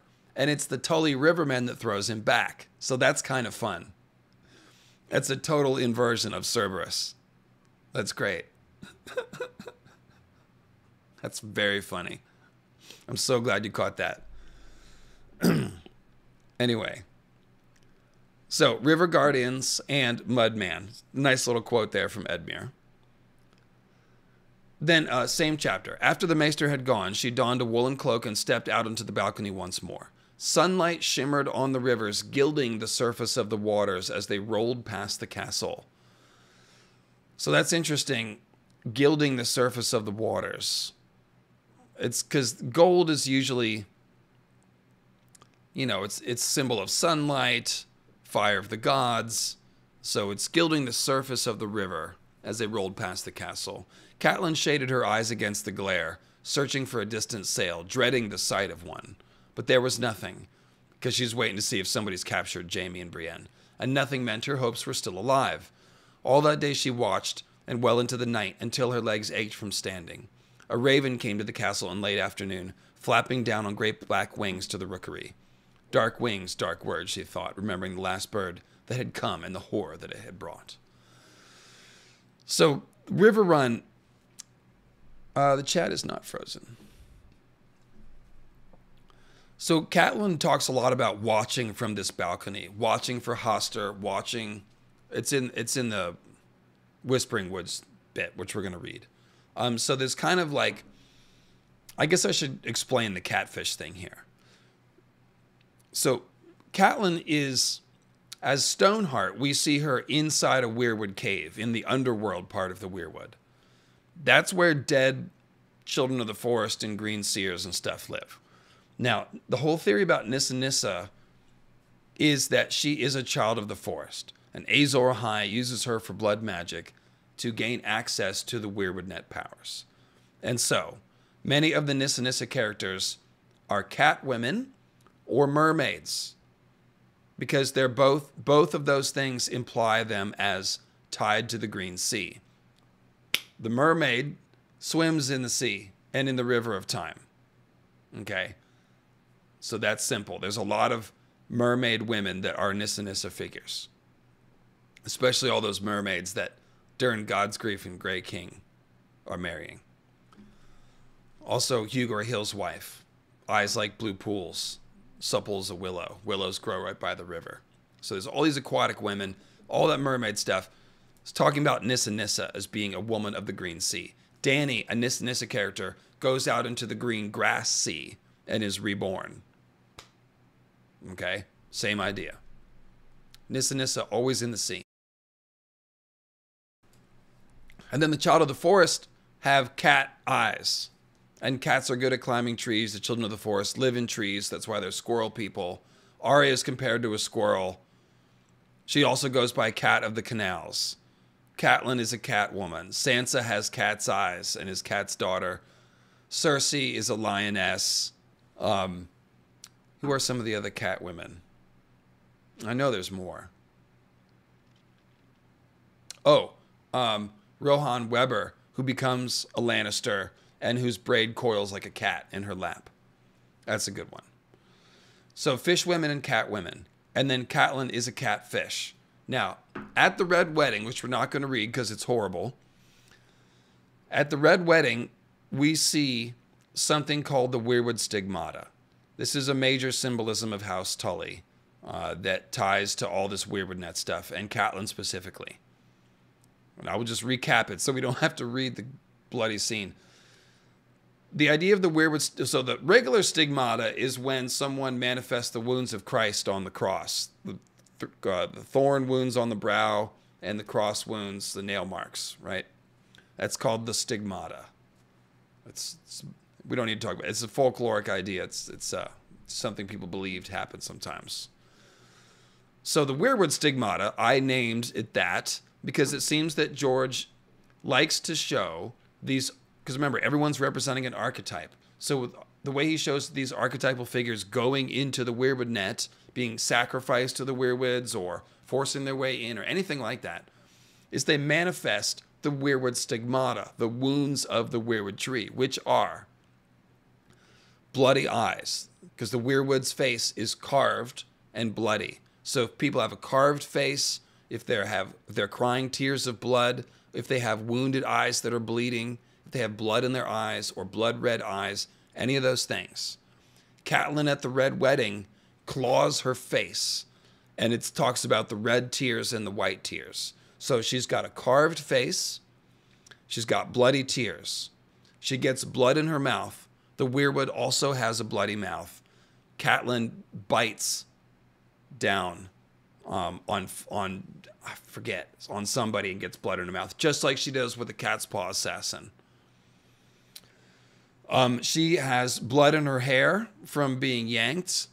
And that is gives the weirwood hair is the leaves, which look like bloody hands. Catelyn also has blood on her hands. Catelyn in the end gets her throat cut. A throat cutting is called a red smile, and it's a carved bloody smile. The weirwoods have carved bloody smiles. So Catelyn at that red wedding scene gets every single possible wound that you could have to reflect the weirwood tree. And then she gets thrown into the green fork of the trident. So thrown into the green water, the green sea. And of course, the Trident River is associated with the magic of a sea god because that's Poseidon's weapon. So it's doubly symbolic of going into the green sea when she's thrown into the trident. Then when she's resurrected, she lives in a weirwood cave. So it's a layered, repeated symbolism of this archetypal Nissa Nissa mother figure who in life is a weirwood goddess figure. She is a tree woman, a cat woman, a child of the forest, child of human hybrid, something like that.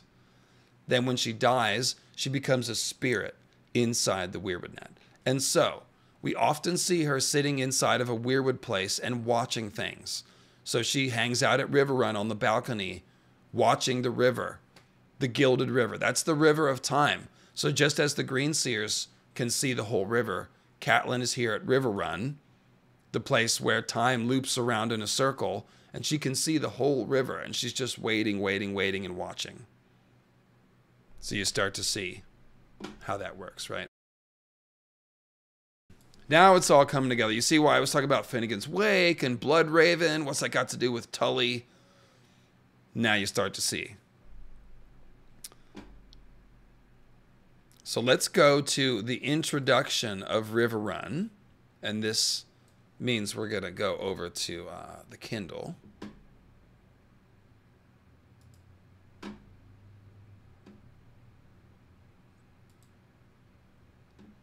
Oh, I didn't write down what book it is. What book is it? This is going to be Clash of Kings.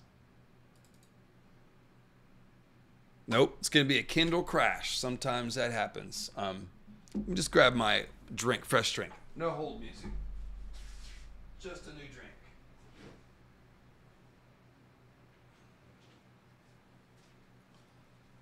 While Kindle reopens. There, you guys send that crash report in for me.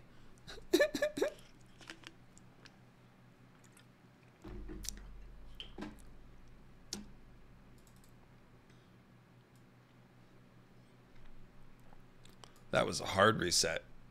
Came up on a different screen. Everything.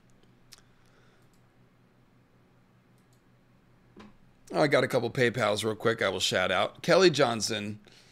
Will the Song of Ice and Fire series come to its shattering conclusion in the Riverlands? Will the Isle of Faces or the God's Eye be the site for the final battle? Good question.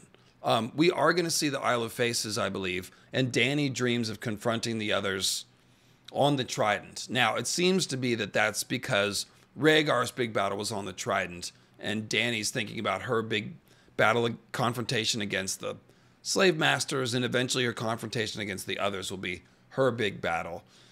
So it may not be literally on the Trident, but it could be. Could be. Be an interesting parallel. So I could definitely see that. If the others are going to like really have a good long night, they need to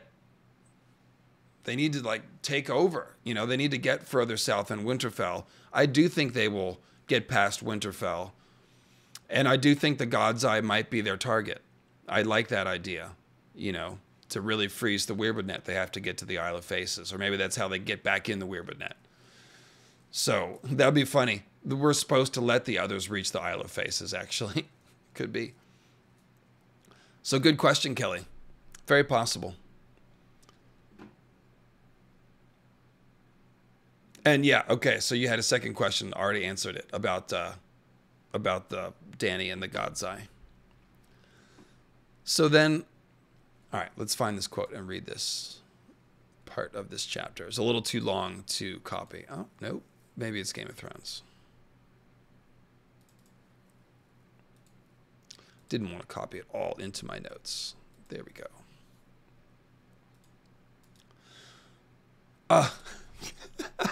I told you Kindle's unstable. I told you guys. I wasn't lying.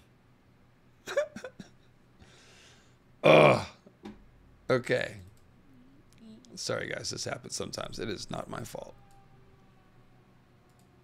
Oh, we have to search it again. Wow, I didn't even remember its place. Doing basic stuff here. Okay. It seemed 1,000 years ago that Catelyn Stark had carried... We'll go to a new picture, too. This is Riverrun by Donato Giancola. It seemed 1,000 years ago that Catelyn Stark had carried her infant son out of Riverrun, crossing the Tumblestone in a small boat to begin their journey north to Winterfell. So crossing the river to begin a new phase of life, and we're going to Winterfell. And it was across the Tumblestone that they came home now, though the boy wore plate and mail instead of swaddling clothes. Robb sat in the bow with Grey Wind, his hand resting on the direwolf's head as the rowers pulled at the oars. Theon Greyjoy was with him. Her uncle Brynden would come behind in the second boat with the Great John and Lord Karstark. Oh, whoops, I gotta...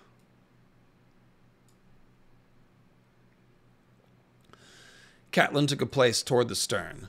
They shot down the Tumblestone, letting the current push them past the looming wheel tower. The splash and rumble of the great water wheel within was a sound from her girlhood that brought a sad smile to Catelyn's face. From the sandstone walls of the castle, soldiers and servants shouted down her name and Robb's. Winterfell. From every rampart waved the banner of House Tully, a leaping trout, silver, against a rippling blue and red field. It was a stirring sight, yet it did not lift her heart.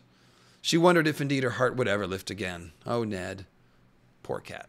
Okay, so let me pause there.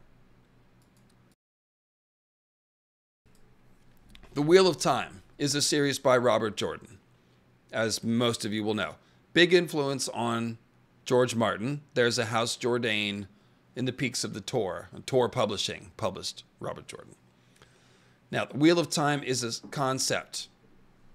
Buddhist concept, I believe, is where Jordan got it. But it's just what it sounds like. It's a way of depicting cyclical time.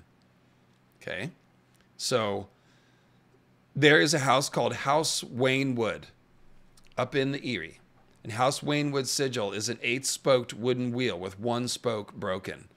Now, the 8-spoked wheel specifically is the cycle of the seasons in pagan mythology, like Imbolc, Beltane, all that stuff. That is I think it's the Celtic cycle of the seasons. It's a widespread concept now. I'm not sure where it came from originally. But basically, it's the 4 seasons and the 4 in-betweens. So you get 8 spokes. So when you see an 8-spoked wooden wheel with one broken spoke, and specifically it's the spoke that corresponds to winter somebody found that is broken on the Waynwood sigil. Let me just pull it up real quick.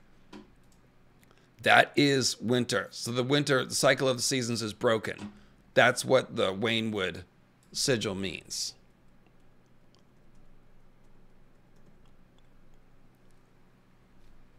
Yes. So the upper right spoke, whichever one somebody tell me which Celtic month that is or period, but that's winter. And it's broke. So this is the Wheel of Time. So when we're talking about Riverrun, a place with circular time, it represents circular time and the river of time. There's the great wheelhouse with the water wheel. And it brings back old memories for Cat. That's the thing. Cat in this whole chapter is experiencing 2 times at once. She's in a reverie about when she left with Robb, and now she's coming back, echoing and repeating in reverse the cycle that she... Remember, and now Riverrun brings us back to Howth Castle and environments by means of recirculation. So that's what Cat's doing. She's returning. Is it Imbolc? The winter? Yeah. So you see how this works. Cat is coming back to Riverrun, and she's experiencing this circular time as she's looking at the great water wheel. It's pretty great stuff. And you can see what kind of things I've been shopping for lately. Guitar pedals. Yes, sir. I bought like 2 of the ones on this page already, so I don't need to see those anymore.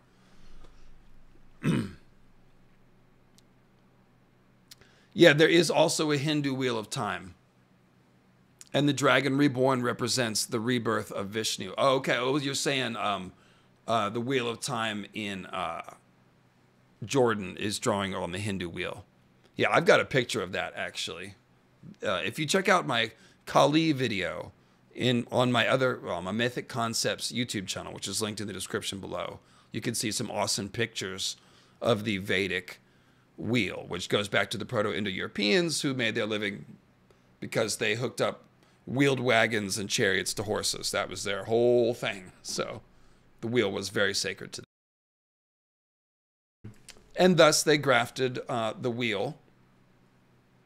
They used it as a symbol for, a lot of things, including the cycle of the seasons. So getting back to the wheelhouse. So here's the thing. It represents the cycle of time, right?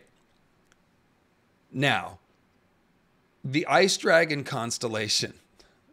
We're going deep today, folks. I hope your brain is ready for this. The Ice Dragon constellation in A Song of Ice and Fire is essentially Draco. And the eye of the Ice Dragon is the North Star. Now, Draco, in our own world, does sure enough wrap around the North Pole. And because of the cycle of precession, the actual North Pole wanders around a little bit. And so, few eons ago, there was one of the stars in Draco, I think it might have been Thuban, was the North Star. Okay, so that is what George is talking about. When he says Ice Dragon, there's a star, it's a North Star there, that's just Draco. Okay, now, the cool thing is that in a different story, it might be Bitter Blooms, I forget what, George has a preliminary idea that comes before this Ice Dragon idea. And it's called the Ice Wagon instead of the Ice Dragon. That's the constellation that contains the North Star. It's the Ice Wagon. But why is it called the Ice Wagon? It carries the souls of the dead to the afterlife. And of course, there is a wheel in the sky also, and that is the Big Dipper, which essentially creates kind of a swastika-like shape, which of course the Nazis didn't invent that symbol. It's thousands of years old. The thing that looks like, we've seen it in different directions. If you look at any Vedic art, you'll see it diagonally reversed from the way that anyways, go check that out. I don't have time to do that whole spiel, but it is the swastika symbol, and it comes from the Big Dipper, because the four different, basically it makes a panhandle shape. And so if you freeze it at the 4 positions of the seasons, it creates that shape. And so that is why the swastika has been used exactly in Barris Aurelius in many cultures around the world that have no connection to each other. So multiple people, including the Siberian hunter-gatherers, noticed this thing that the Big Dipper does. And it is a convenient way to depict the wheel of the seasons and the cycle of the seasons. So one of Martin's North Star myths is based on Draco. It's called the Ice Dragon. And the other one is based on the Big Dipper, which makes a wheel. And it's called the Ice Wagon. And so the Ice Wagon takes the souls of the dead to the afterlife. So that's part of the cycle of life, right? So now, let me introduce you to Utharide's Wain. This is just primo wordplay here, okay? Sir Desmond Grell had served House Tully all his life, and this is that Catelyn chapter where she's a prisoner, she's in timeout at Riverrun. He had been a squire when Catelyn was born, a knight when she learned to walk and ride and swim, master at arms by the day that she was wed. He had seen Lord Hoster's little cat become a young woman, a great lord's lady, a mother to a king, and now he had seen me become a traitor as well. Her brother Edmure had named Sir Desmond Castellan of Riverrun when he rode off to battle, so it fell to him to deal with her crime. To ease her discomfort, he brought her father's steward with her, dour Utharide's Wain. The 2 men stood and looked at her, Sir Desmond stout, red-faced, embarrassed, Eutherides, grave, gaunt, melancholy. Each waited for the other to speak. So, Uther rides Wain. Other rides Wain. Wain is a word for wagon. So, other rides the wagon. Which wagon? The ice wagon. Others also ride the ice dragon. So, either way, ice dragon or ice wagon, the others are riding that thing. Okay? And so here, a steward in Riverrun is other rides wagon. Okay? And we just saw the wheel tower. So we can see Riverrun has a big water wheel and a wheel tower. Okay? That's the wagon wheel of time. That's what, again, House Wainwood represents the wooden wheel, right? That's the wheel of the ice wagon. But because the others are riding it, they have broken winter. They have broken the wheel, have frozen the river of time.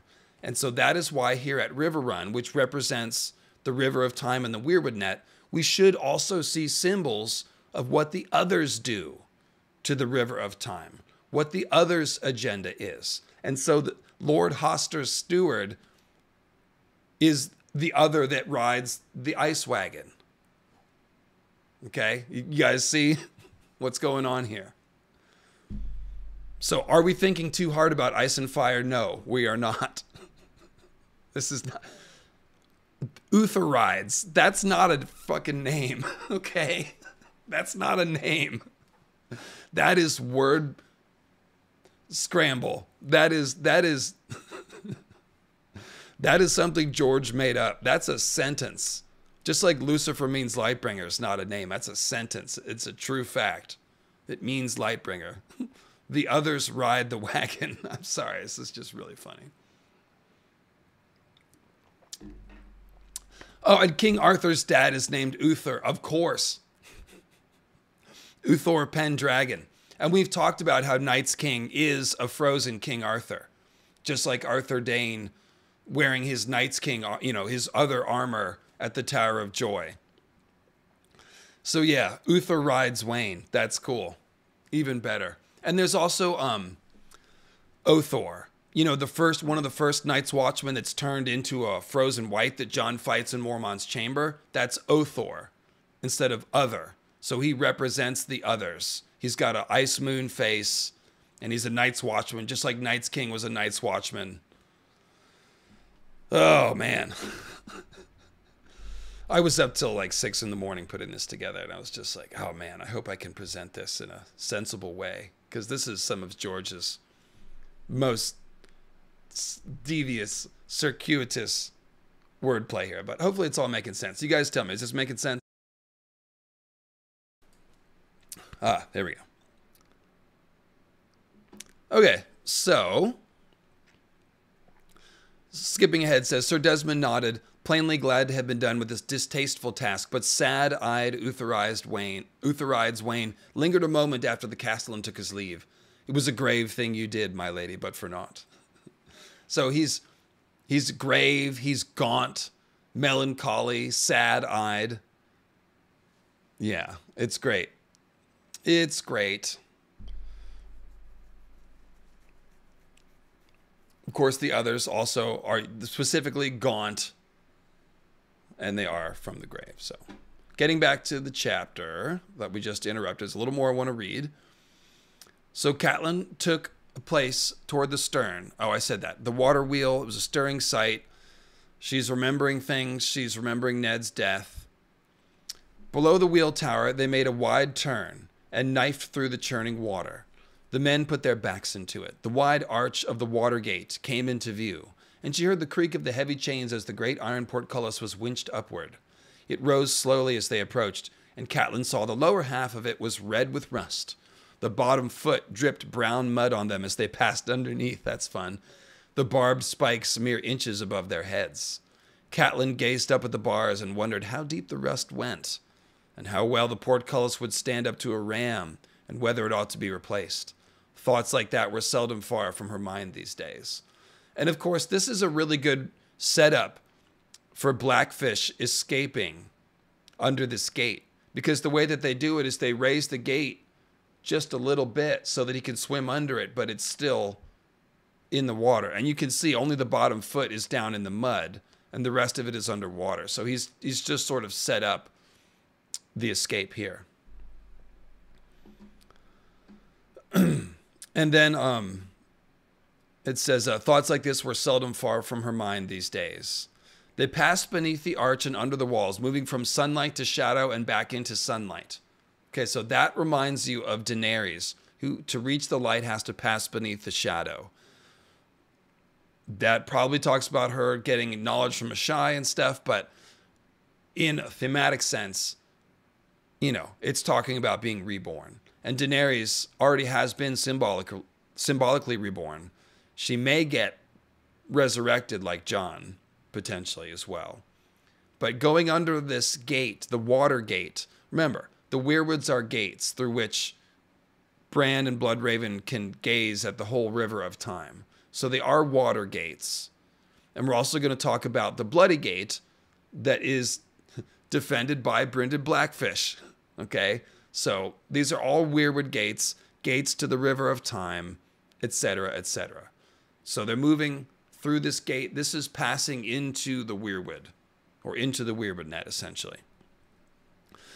Boats, large and small, were tied up all around them and secured to iron rings set in stone. Her father's guards waited on the water stair with her brother. Water stair, that's a good symbol.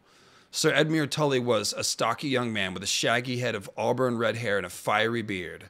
His breastplate was scratched and dented from battle, his blue and red cloak stained by blood and smoke. At his side stood Lord Tytos Blackwood, a hard pike of a man with close-cropped salt and pepper whiskers and a hooked nose. Grey King alert! His bright yellow armor was inlaid with jet in elaborate vine and leaf patterns, and a cloak sewn from raven feathers draped from his thin shoulders. Hello, Grey King, Tytos Blackwood. He's got gray whiskers, yellow armor like the King in Yellow, and like the Greyjoys wear yellow capes. He's a pike of a man. And from House Blackwood, which has a dying, petrifying weirwood tree. And the Grey King's hall is petrified weirwood, and he was a green seer. Boom. We're going to have to come back to Tytos Blackwood another day. But Edmure, he has a fiery beard. And Blackfish has a fiery hair that has gone gray. So there's a whole thing about fire, Azor Ahai, fiery person going into the weirwood net and losing that fire. That's kind of what Edmure and Blackfish are going to be talking about. So let's see here. It had been Lord Tytos who led the sortie that plucked her brother from the Lannister camp. Nice. Bring them in, Sir Edmure commanded. 3 men scrambled down the stairs, knee-deep in the water, and pulled the boat close with long hooks. When Grey Wind bounded out, one of them dropped his pole and lurched back, stumbling and sitting down abruptly in the river. The others laughed, and the man got a sheepish look on his face. Theon Greyjoy vaulted over the side of the boat and lifted Catelyn by the waist, setting her on a dry step above him as the water lapped around his boots. See, that's the thing about Theon. Just time out for Theon. When no one's watching, he'll abuse women and people. Like we saw the disrespect for the fisherman's, the captain's daughter on the Merham ship that he took. But it's like everyone's watching, and it's Catelyn, and so he makes a big show of being polite. It's just typical Theon. Anyway, Edmure came down the steps to embrace her. Sweet sister, he murmured hoarsely. He had deep blue eyes and a mouth made for smiles, but he was not smiling now. He looked worn and tired, battered by battle, and haggard from strain. His neck was bandaged where he had taken a wound. Catelyn hugged him fiercely. Let me see here. She wants to see father. He waits you in his solar. Lord Hoster is bedridden. I'll take her. Edmure escorted her up the water stair and across the lower bailey, where Peter Baelish and Brandon Stark had once crossed swords for her favor. So more time flashback. The massive sandstone walls of the keep loomed above them. As they pushed through a door between the 2 guardsmen in fish crest helms, she asked, "How bad is he?" dreading the answer even as she said the words. Edmure's look was somber. "He will not be with us long," the maesters say. The pain is constant and grievous. Let's see here. The keep was three-sided like Riverrun itself, and Lord Hoster's solar was triangular as well, with a stone balcony that jutted out to the east like the prow of some great sandstone ship. So that's interesting. You think about Sunspear, they have the sand ship. It's a fortress that looks like a ship. It's made from sandstone.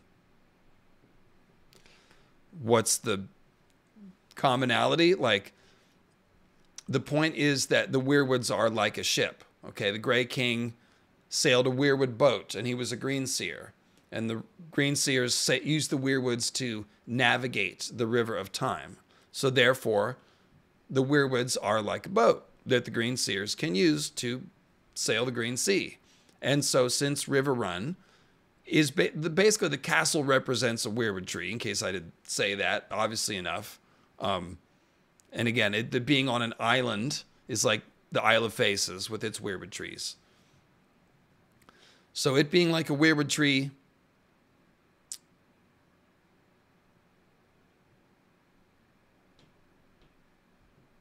oh, geez. What was I saying? Oh, the sand ship, right.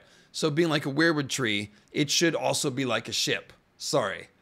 Because it is sailing the River of Time. It is a vehicle that the Greenseers can use to navigate the sea. So, of course, it is a ship. From there, the lord of the castle could look down on his walls and battlements and beyond to where the waters met. So again, just like the Greenseer in the tree, you can see the whole River of Time. They had moved her father's bed out onto the balcony. He likes to sit in the sun and watch the rivers, Edmure explained. Father, see who I've brought. Cat has come to see you. So Hoster, as an old man in this Weirwood tree, we should think about him as being like Bloodraven. He's bedridden, right? Just like Bloodraven is kind of bedridden. He's stuck to that throne. So they've moved him out onto the balcony so we can see the whole river. So it's pretty straightforward stuff. Let me look up the meaning of the name Hoster real quick, because I forgot to do that.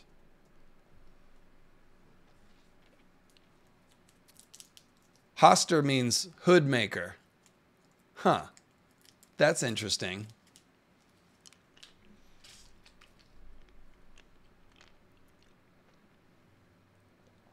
Occupational name for a hood maker. Well, I have to put on my dragon hood then. It's just about cold enough for it too. All right, this costume is getting more complicated as we go. So you hood makers, you guys are hosters. Interesting. So yeah, old man looking out at the River of Time. It's very Finnegan's Wake. We think of Finn. Remember, the book is characterized as this hero, Finn, lying by the river, Liffey, and shout out to Radiohead. Float down the Liffey. That's what that's referring to. Just like Hoster, he's laying here in a castle by the river, Riverrun, and his memories are floating in and out. He's looking at the River of Time. LML was the hood man all along. Even death cannot free you from my service. That's right. You knew it was me. I'm everybody on this channel. Oh, I just Google and then I look. You can tell which websites have more credible meanings or not. A lot of times it is Wikipedia. So then, let's see here. So yeah, Hoster's on the balcony. He's watching the River of Time. And as this scene unfolds, you'll see his memories are floating in and out. Hoster Tully had always been a big man, tall and broad in his youth, portly as he grew older. Now he seemed shrunken. The muscle and meat melted off his bones. Even his face sagged. The last time Catelyn had seen him, his hair and beard had been brown, well streaked with gray. Now they had gone white as snow. His eyes opened to the sound of Edmure's voice. "Little cat," he murmured, in a voice thin and wispy and racked by pain. "My little cat." A tremulous smile touched his face as his hand groped for hers. I watched for you. I shall leave you to talk, her brother said, kissing their Lord Father gently on the brow before he withdrew. You guys are just now figuring out that I'm a Sith Lord. I'm the Dragon LML. You didn't know I was a Sith? Come on now. Come on now. Tim, my new apprentice. Rule of 2. Hello. Okay. Glad we had this chat. Catelyn knelt and took her father's hand in hers. It was a big hand, but fleshless now, the bones moving loosely under the skin, all the strength gone from it. So he's turning into an other kind. He's got snow hair, bone hand. It's because he's dying. He's moving into the, that part of his life. Right, okay, let's see here. You should have told me, she said. A rider, a raven. Riders are taken, questioned, he answered. Ravens are brought down. A spasm of pain took him and his fingers clutched her hand. He clutched hers hard. The crabs are in my belly. Pinching, always pinching. Day and night. They have fierce claws, the crabs. Maester Vyman makes me dream wine, milk of the poppy. I sleep a lot, but I wanted to be awake to see you when you came. I was afraid. When the Lannisters took your brother, the camps all around us, I was afraid I would go before I would see you again. I was afraid. I'm here, Father, she said, with Rob, my son. He'll want to see you too. Your boy, he whispered. He had my eyes, I remember. He did, and does. And we've brought you Jaime Lannister in irons. Riverrun is free again, Father. Lord Hoster smiled. I saw. Last night, when it began, I told them, had to see. They carried me to the gatehouse, watched from the battlements. Ah, that was beautiful. The torches came in a wave. I could hear the cries floating across the river. Sweet cries. When that siege tower went up, gods. Would have died then and glad, if only I could have seen your children first. Was it your boy who did it? Was it your Rob? Yes, Catelyn said, fiercely proud. It was Rob. And Brynden. Your brother is here as well, my lord. Him. Her father's voice was a faint whisper. The Blackfish came back? From the Vale? Yes. And Lysa? A cool wind moved through his thin white hair. Gods be good, your sister, did she come as well? He sounded so full of hope and yearning that it was hard to tell the truth. No, I'm sorry. Oh, his face fell and some light went out of his eyes. I'd hoped. I would have liked to see her before. She's with her son in the Eyrie. That's doing a lot of work, that sentence. Lord Hoster gave a weary nod. Lord Robert now. Poor Arwen's gone. I remember. Why did she not come with you? She's frightened, my lord. In the Eyrie she feels safe. She kissed his wrinkled brow. Rob will be waiting. Will you see him and Brynden? Your son, he whispered. Yes, Cat's child. He had my eyes, I remember. When he was born. Bring him, yes. And your brother? Her father glanced out over the rivers. Blackfish, he said. Has he wed yet? Taken some girl to wife? Even on his deathbed, Catelyn thought sadly. He is not wed. You know that, father, nor will he ever. I told him, commanded him, marry. I was his lord. He knows. My right to make his match. A good match. A red wine. Old house. Sweet girl. Pretty. Freckles. Bethany. Yes, poor child. Still waiting. Yes, still. Bethany Redwine led Lord Rowan years ago, Catelyn reminded him. She has 3 children by him. Even so, Lord Hoster muttered. Even so. Spit on the girl, the Redwines. Spit on me, his lord, his brother, that Blackfish. I had other offers. Lord Bracken's girl, Walder Frey. Any of 3, he said. Has he wed? Anyone? Anyone? No one, Catelyn said. Yet he has come many leagues to see you, fighting his way back to Riverrun. I would not be here now if Sir Brynden had not helped us. He was ever a warrior, her father husked. That he could do. Knight of the Gate, yes. He leaned back and closed his eyes, unutterably weary. Send him later. I'll sleep now. Too sick to fight. Send him up later, the Blackfish. All right.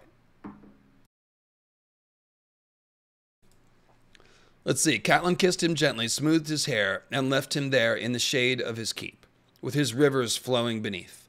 He was asleep before she left the solar. When she returned to the lower Bailey, and yes, Blackfish is gay. That's the only way I read that scene, guys. Did he marry some girl? Any girl? Just a girl? Did he get married at all? Nope. And you know he will never marry. It's like, why would they know that he'll never marry? I mean, it's just the obvious explanation. So, yeah, that's my opinion. Let's see here. I'm not even sure what the other explanation would be. So, and then there's a couple more here. See, when she returned to the lower Bailey, Sir Brendan Tully stood on the water stairs with wet boots, talking with the captain of Riverrun's guards. He came to her at once. Is he dying? She said, as we feared. Her uncle's craggy face showed his pain plain. He ran his fingers through his thick gray hair. Will he see me? She nodded. He says he is too sick to fight. Blackfish chuckled. I'm too old a soldier to believe that. Hoster will be chiding me about the red wine girl even as we light his funeral pyre. Damn his bones. Catelyn smiled, knowing it was true. All right. I think that is as much as we need to read from this.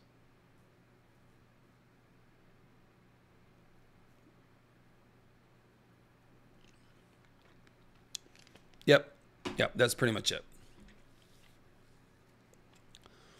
Oh, there's one more wheel tower. The river wind moved through the high branches in the godswood, and she could see the wheel tower to her right, ivy crawling up its side.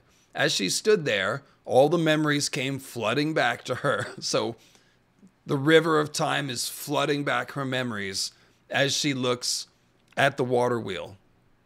It's just like, it's great stuff. Her father had taught her to ride amongst these trees, and that was the elm that Edmure had fallen from when he broke his arm. And over there, beneath that bower, she and Lysa had played at kissing with Peter. She had not thought of that in years. So it's like, yeah, looks at the wheel tower. She's in the godswood. And then the river of time floods the memories back, and she's thinking about all the things she's done here in the godswood. So, pretty cool. Let me go back to the outline, and I'm going to take a quick Garth break. And we're going to come right back. Yeah, this is going to be a good long stream. Where's my music at?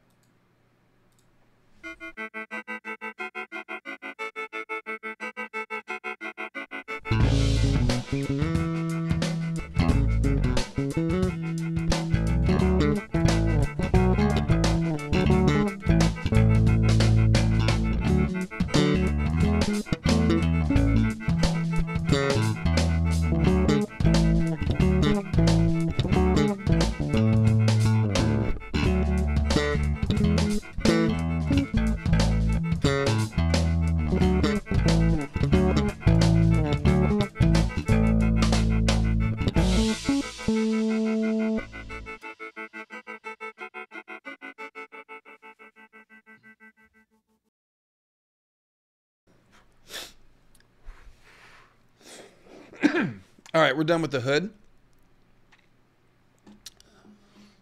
Because we're not in Hoster's Hood anymore. But we'll go to, this is Riverrun by Ted Nasmith. So yeah, and when they do the sluice gate thing and isolate the castle from the land, the walls do rise sheer from the river. So the castle is like an island itself. Yeah. Some people think the Blackfish is asexual, but the asexual thing doesn't fit, to me, the idea that, like, he's so hardened. Again, like, Hoster's bitter about it. He's like, why won't he marry? Hasn't he married? Like, he still wants him to have married a girl. Like, Hoster is in denial about Blackfish liking dudes, it seems to me. And that's why he still wants to know that he's somehow married. He's like, he's holding on to this idea that he'll marry a woman. And it's like, no, he never will. So, I don't know. Like, being gay in that world is a very clear demarcation. Like, being asexual, they don't even have terminology for that.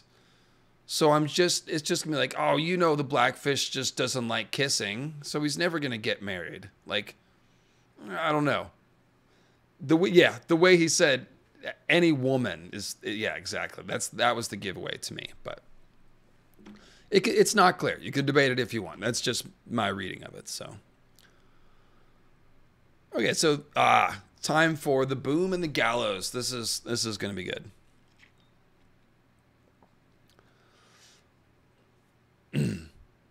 That's true.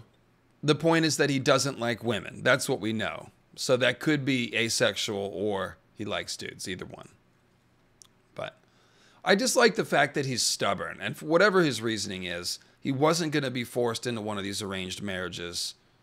So, gotta like that. Medieval society sucks. That's why we like Rhaenyra. You know, like, she's not perfect, but she's somebody who fights against the crappy circumstances that she's held prisoner to. And that's easy to like. You know, she doesn't do it perfectly, but you know what? Medieval life sucks. And it's good to see it get some comeuppance once in a while. Anyway. Okay, so the boom and the gallows. We have the castle well encircled. Sir Ryman and the Freys are north of the Tumblestone. And this is Forley Prester giving a report to Jaime. The castle is well encircled. Sir Ryman and the Freys are north of the Tumblestone. South of the Red Fork sits Lord Emmon with Sir Forley Prester. Okay, so this is somebody else, not Forley Prester, but it's somebody giving a report to Jaime. Sir Forley Prester and what remains of your old host, plus the river lords who came over to us after the Red Wedding. A sullen lot, don't mind saying. Good for sulking in their tents, but not much more. So all the sulkers and people of questionable loyalty are on one side of the river. So as again, you see the river being used as a divider. It seems like he likes women, he just doesn't want to sleep with them. Good point, Jenny.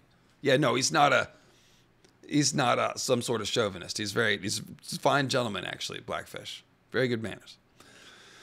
All right, so let's see here. Mine own camp is between the rivers, facing the moat and Riverrun's main gates. We've thrown a boom across the Red Fork, downstream of the castle. Manfred Yu and Reynard Rudiger have charge of its defense, so no one can escape by a boat. I gave them nets as well to fish. It helps keep us fed. Okay, so get ready. The boom. When they say they built a boom across the river, that's a weir. That's a wooden, it's a dam, but it's not meant to stop the flow of the river. It's just meant to stop boats, big things, and they can fish from it. So it's a fishing weir. And it's built across the river right in front of Riverrun, okay? Now, flipping over to my legendary essay, Garth of the Gallows, from 5 years ago or something.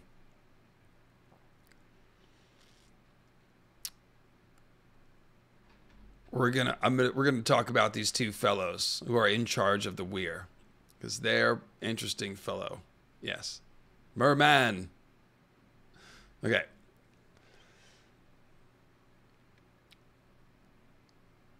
So they've built a boom across the river. It's meant not only to catch ships, it's meant to catch Tullys that are trying to escape. And Blackfish is going to swim under this weir, this boom. Okay, but it's for catching fish, and they're fishing. So, one of them, the two names, again, Manfred Yu and Reynard Rudiger. Okay, so a yew is a tree. So one of the people on the weir is a tree man. He's Manfred Yu, and this is the sigil of House Yu, It looks like a damn weirwood. A white tree on red. I mean, it literally looks like a weirwood. It's an hourglass shape with a golden longbow in the center. And yew is popular for longbows. That's why there's a longbow in their house, yew.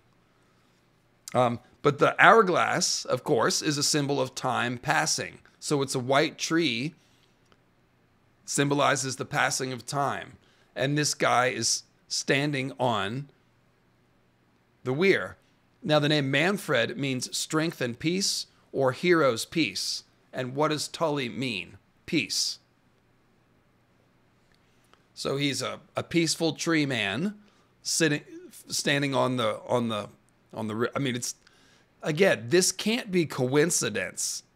This is how we know, is because the deeper you crawl into the symbolism of this book, the more it correlates. And yes, weirwood bows are also a thing. Bloodraven uses weirwood bows. Thank you, devoted to Mariah.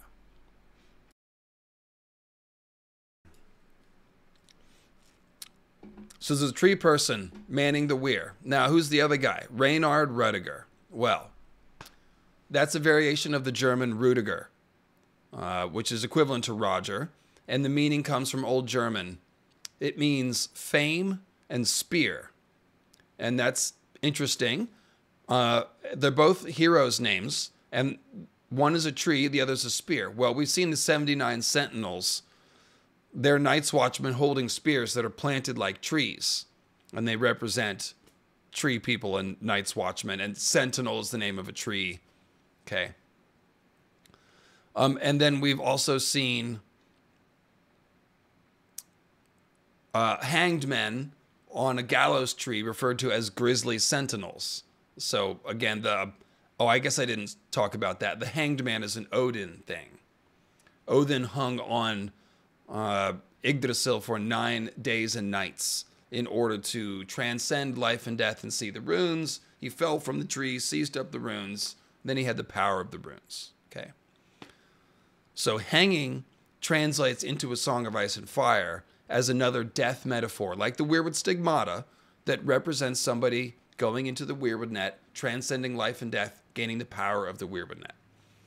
So, gallows tree, they're grisly sentinels, the hanged men on the gallows trees. But of course, sentinel is a word for a tree and a person, like the 79 Sentinels. So Reynard Rudiger, he's famous spear. That's what Reynard means, or that's what, I'm sorry, Rudiger means. Rudiger sounds like root. It's the obvious one. Could have said that first, I guess. But so he's a man who's taking root in the middle of the weir. And then, of course, Odin is also impaled on Yggdrasil by his own spear, Gungnir. So Reynard Rudiger is a spearman taking root. There you go. And then, let's see here. Right. So in his report, it's Davin Lannister giving the report. He says, fishing from the boom will keep the men from starving, but the foragers who go out into the woods are found ripening under trees with ropes around their necks. So they're both doing the same thing. It's all weirwood transformation. A gar is a fish. I knew that. Okay, so that's enough. We don't need to read any more of this crazy essay. But you can check out Garth of the Gallows at lucifermeanslightbringer.com if you want to. Or right there at the link. So that is the boom that is across the river. So we'll go back to this Jamie chapter. The last day of their journey was cold and gusty. The wind rattled among the branches in the bare brown woods and made the river reeds bow low along the red fork. Even mantled in the winter wool of the Kingsguard, Jamie could feel the iron teeth of that wind as he rode beside his cousin Davin. It was late afternoon when they sighted Riverrun, rising from the narrow point where the Tumblestone joined the Red Fork. The Tully castle looked like a great stone ship with its prow pointed downriver. Its sandstone walls were drenched in red gold light, and seemed higher and thicker than Jamie had remembered. This nut will not crack easily, he thought gloomily. If the Blackfish would not listen, he would have no choice but to break the vow he'd made to Catelyn Stark, the vow he'd swore whose king came first. The boom across the river and the three great camps of the besieging army were just as his cousin had described. Ryman Frey's encampment north of the Tumblestone was the largest and the most disorderly. A great gray gallows loomed above the tents, as tall as any trebuchet. On it stood a solitary figure with a rope around his neck. Edmure Tully. Jaime felt a stab of pity. To keep him standing there day after day with that noose around his neck. Better to have his head off and be done with it. There are several gay women in this story, by the way, chat. Rhaena Targaryen is one of the coolest ones, and she has one of her girlfriends, Melanie Piper, plays a huge role in the Dance of the Dragons in the war. I'm getting that confused. Melanie Piper, oh, it's a different war, I think. That's the war against Maegor. Sorry. Not the Dance of the Dragons. Yeah, Fire and Blood has a bunch. Let's see here.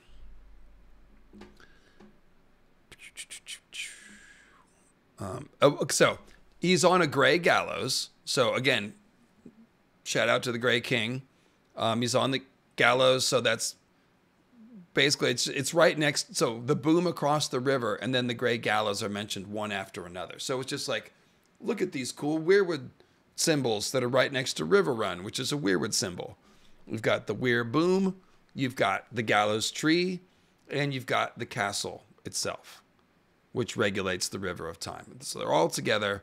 And then Edmure stands there day after day with the noose around his neck. So it's like he's eternally there now, just like a green seer who is entering eternity in the weirwood net. And just like, again, Odin hung on Yggdrasil for 9 days and nights to do this act of transcendence. So here is Edmure, day after day, night after night, hung on this gallows tree. Pretty cool. Let's see here. And then they talk about Jaime being a green squire when he first saw Riverrun. And then Lord Hoster kept him here a fortnight trying to matchmake with him and Lysa.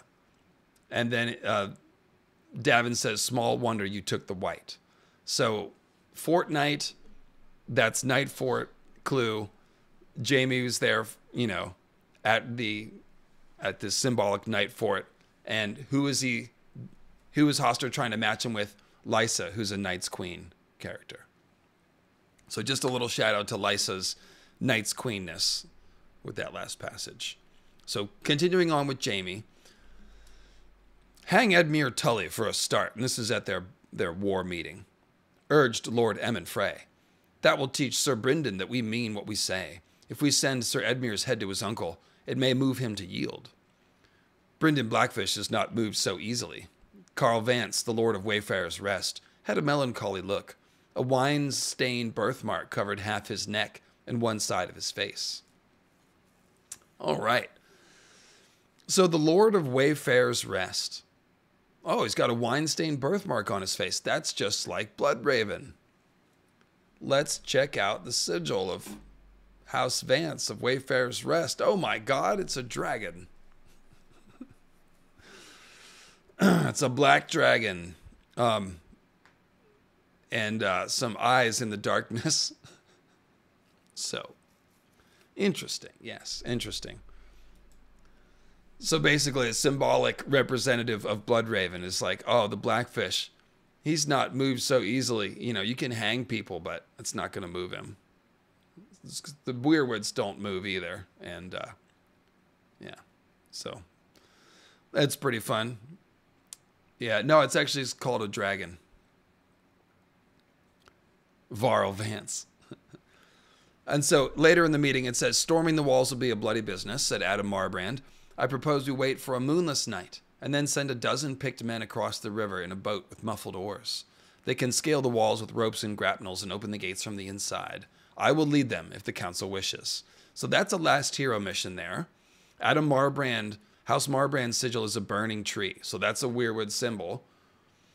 Adam is a name of, Adam is in Adam and Eve. So he represents archetypal man. Marbrand, he's carrying a fiery brand. He's a burning tree man. And he wants to wait for a moonless night. Again, the long night is when the moon fell out of the sky. Then cross the river, i.e. cross over into the lands of the dead. And we're going to open the gates from the inside. So opening some weirwood gates from the inside, perhaps. So it's definitely a total last hero mission that we just dropped in there. And this is something that they're going to do to Riverrun. And taking the castle of Riverrun is equivalent to taking the weirwood net. So that just tells you the last hero, whatever he did, he went into the weirwood net. And, you know, that story about Bran the Builder learning the secret language of the children of the forest, that might be part of this. And we definitely think that Bran and Daenerys and Jon are going to have to go north into the heart of winter and do something that's going to affect the weirwood net. So this weirwood net mission here from Adam Marbrand is pretty cool. So now, let's read a tiny bit of this chapter. This is Feast.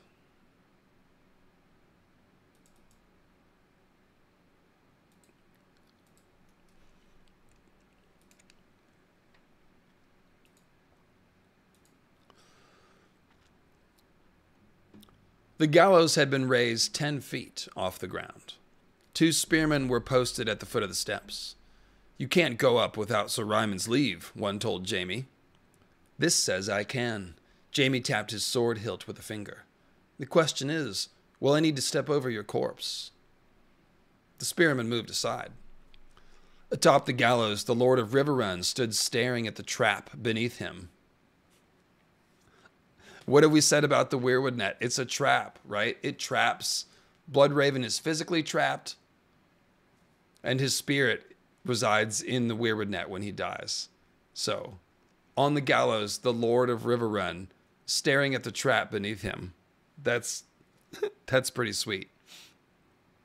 Also, Odin falls from Yggdrasil to seize up the runes. So he's staring down and thinking about falling. His feet were black and caked with mud, his legs bare. Edmure wore a soiled silken tunic striped in Tully red and blue, a noose of hempen rope.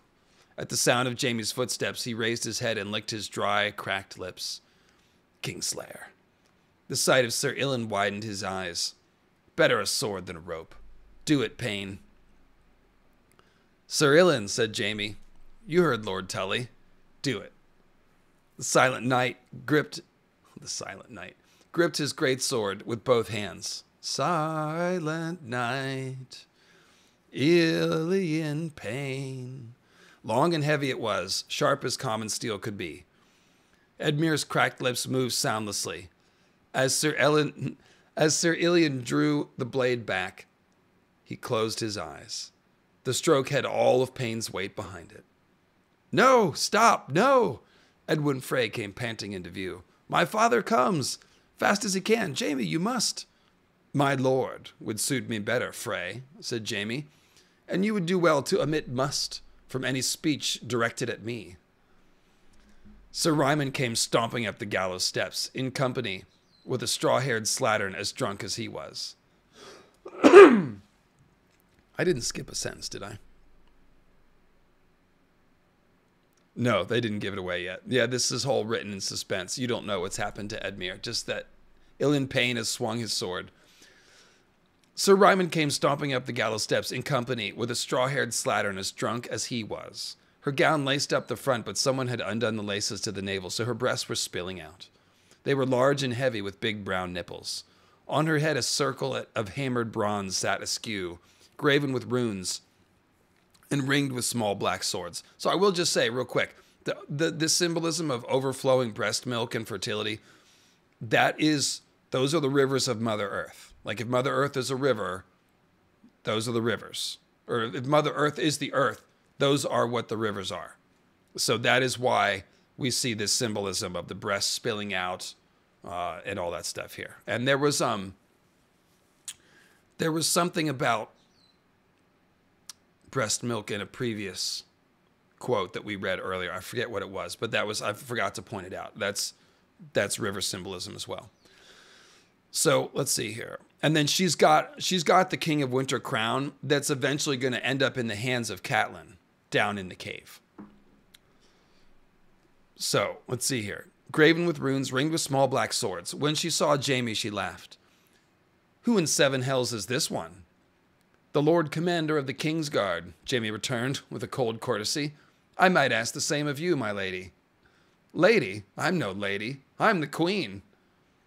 Remember, she's drunk. My sister will be surprised to hear that. Lord Ryman crowned me his very self.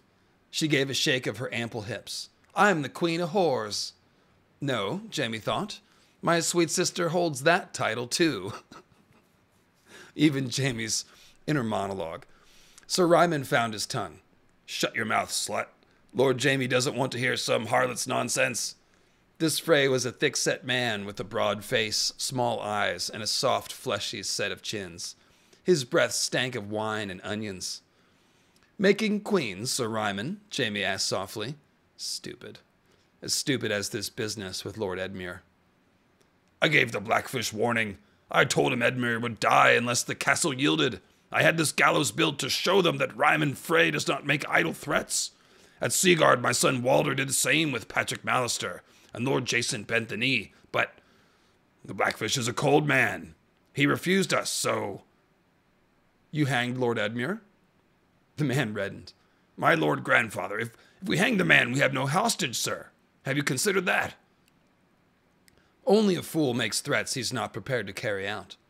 If I were to threaten to hit you unless you shut your mouth, and you presume to speak, what do you think I'd do? Sir, you do not Pfft. Jaime hit him. It was a backhand blow delivered with his golden hand, but the force of it sent Sir Ryman stumbling backward into the arms of his whore. You have a fat head, Sir Ryman, and a thick neck as well. Sir Ilyn, how many strokes would it take you to cut through that neck? Sir Ilyn laid a single finger against his nose. Jaime laughed. An empty boast. I say 3. Ryman Frey went to his knees. I have done nothing.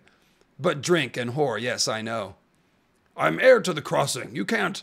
I warned you about talking. Jaime watched the man turn white. A sot, a fool, and a craven. Lord Walder had best outlive this one, or the Freys are done. You are dismissed, sir. Dismissed? You heard me. Go away. But where should I go? To hell or home, as you prefer. See that you are not in camp when the sun comes up. You may take your queen of horse, but not that crown of hers. Jaime turned from Sir Ryman to his son. Edwin, I am giving you your father's command. Try not to be so stupid as your sire. That ought not pose much difficulty, my lord. Send Lord to... So you can see, this guy's son is more than happy to step up and be like, yep, don't worry about that. I've been waiting for this promotion. We can see how the Freys are. Send word to Lord Walder. The crown requires all his prisoners. Jaime waved his golden hand. Sir Lyle, bring him. Edmure Tully had collapsed face down on the scaffold when Sir Ilyn's blade sheared the rope in two. So the first time you read the book, you've just thought that Edmure might be dead that whole time. It's just kind of funny. He'd collapsed face down on the scaffold. A foot of hemp rope still dangled from the noose about his neck. Strongbow grabbed the end of it and pulled him to his feet. A fish on a leash, he said, chortling. There's a sight I've never seen before. The Freys stepped aside to let them pass. A crowd gathered below the scaffold, including a dozen camp followers in various states of disarray. Jaime noticed one man holding a wood harp. You, singer, come with me. The man doffed his hat, as my lord commands. No one said a word as they walked back to the ferry, with Sir Ryman's singer trailing after them, but as they shoved off from the riverbank and made for the south side of the Tumblestone, Edmure Tully grabbed at Jaime by the arm. Why? A Lannister pays his debts, he thought, and you're the only coin that's left to me. Consider it a wedding gift. Okay, so let me see here.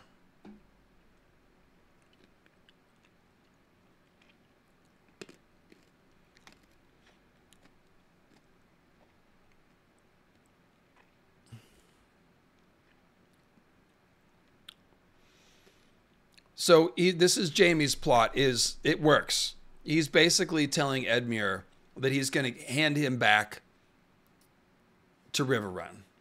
And that's going to put him in charge and not the Blackfish. And he knows that he can threaten this guy and not the Blackfish. So it's a pretty smart ploy by Jaime. It's a little off topic, but just like that there. And of course, he threatens Edmure by sending his child back to him with a trebuchet, which is fun.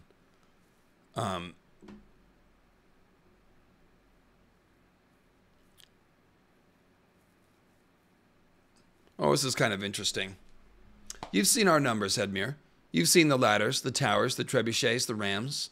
If I speak the command, my cuz will bridge your moat and break your gate. Hundreds will die, and most of them your own. Your former bannermen will make up the first wave of attackers, so you'll start the day by killing the fathers and brothers of men who died for you with the twins. The second wave will be the Freys. I've no lack of those. My Westermen will follow when your archers are short of arrows and your knights are so weary they can hardly lift their blades. When the castle falls, all those inside will be put to the sword. Your herds will be butchered. Your gods' wood will be felled. Your keeps and towers will burn. I'll pull your walls down and divert the tumblestone over the ruins. By the time I'm done, no man will ever know that a castle once stood here. Jaime got to his feet. Your wife may whelp before that. You'll want your child, I expect. I'll send him to you when he's born. With the trebuchet. So there's that. Interesting, when we're thinking back to the whole idea of where did House Fisher come from? Where's the Misty Isle? We can't find it. Well, this is interesting. The threat here is to pull down the castle, divert the tumblestone over the ruins, and basically erase the island from existing. So, did they come from an island that disappeared or is mysteriously vanished? Maybe. All right, so let's see here. Oh yeah, so there's one last little bit to this. The Inn at the Crossroads is strongly tied to House Tully, and Catelyn talks about it a lot. It's run by Masha Heddle, who foreshadows Cat. Masha Heddle chews sour leaf and has a red mouth all the time. Then she ends up getting hung on the tree outside of her inn because horrible things happen in the Riverlands. And so she's, they call it the Gallows Inn. So she's on a gallows tree. She's, hung and also with the weirwood stigmata. So the thing about the inn is the inn itself is a weir. So in those days, the Trident flowed beneath its back door, and half its rooms were built out over the water. Guests could throw a line out of their windows and catch trout, it's said. There was a ferry landing here as well, so travelers could cross to Lord Harroway's town and White Walls. So the river has moved course, and it no longer flows beneath the back door of the Inn of the Crossroads, which used to be called the River Inn. But it used to be that, the rooms were built out over the water, just like a weir. People could fish from it, and they could try to catch trout. So just like the weir at Riverrun, the boom is meant to catch Tully trout. This inn that Catelyn is linked to is meant to catch regular trout. All right, so now let's read Blackfish's escape. And this might be the last thing that we do today, I think. Because we're, what are we? Almost 3 hours here. The rest of it would be Stoneheart and Lysa stuff. Oh, whoops, I hit the wrong button. Which book do we want? I think this is Feast. Yes, right here.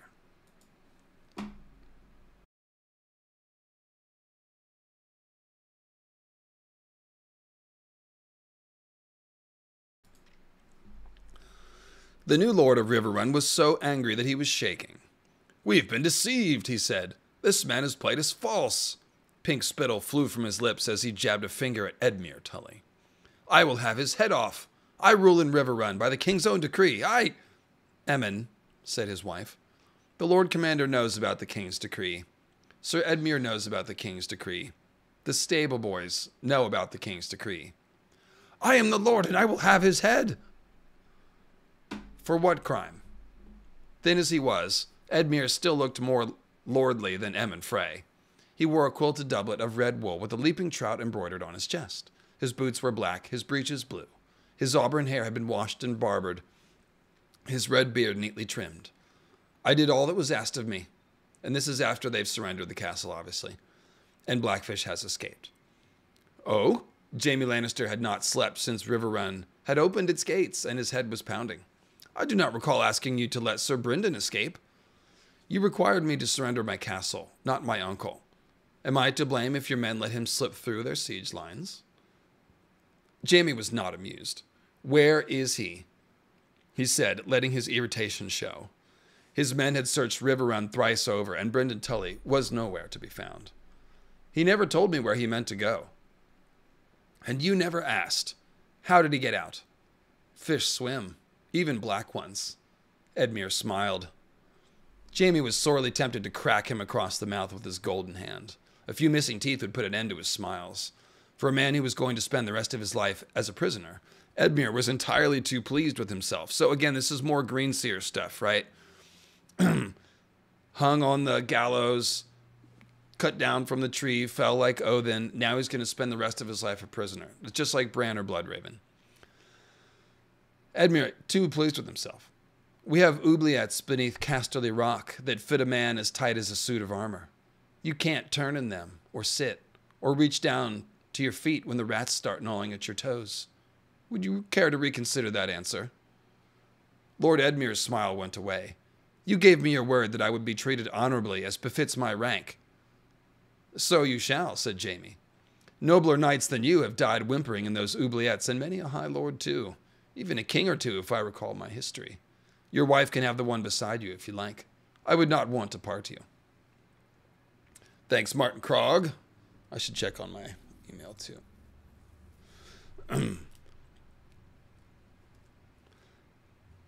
So, after this threat, he did swim, said Edmure sullenly. He had the same blue eyes as his sister Catelyn, and Jaime saw the same loathing there he'd once seen in hers. We raised the portcullis on the water gate. Not all the way, just 3 feet or so. Enough to leave a gap under the water, though the gate still appeared to be closed. My uncle is a strong swimmer. After dark, he pulled himself beneath the spikes. And he slipped under our boom the same way, no doubt. A moonless night, board guards, a blackfish and a black river floating quietly downstream.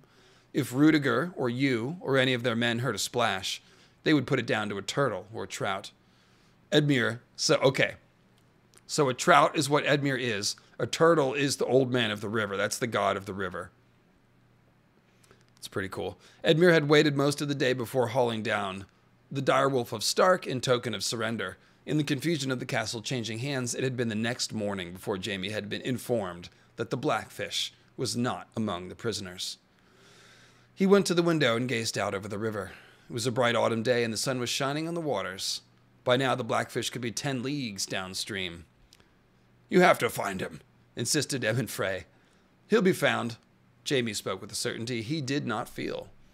I have hounds and hunters sniffing after him even now. Sir Adam Marbrand was leading the search on the south side of the river, Sir Dermot of the Rainwood on the north. He had considered enlisting the river lords as well, but Vance and Piper and their ilk were more like to help the Blackfish escape than clap him into fetters. All in all, he was not hopeful. So, I think that's what I wanted to read there. Let's see. Yeah. Oh no, there's a little more with Edmure, I think.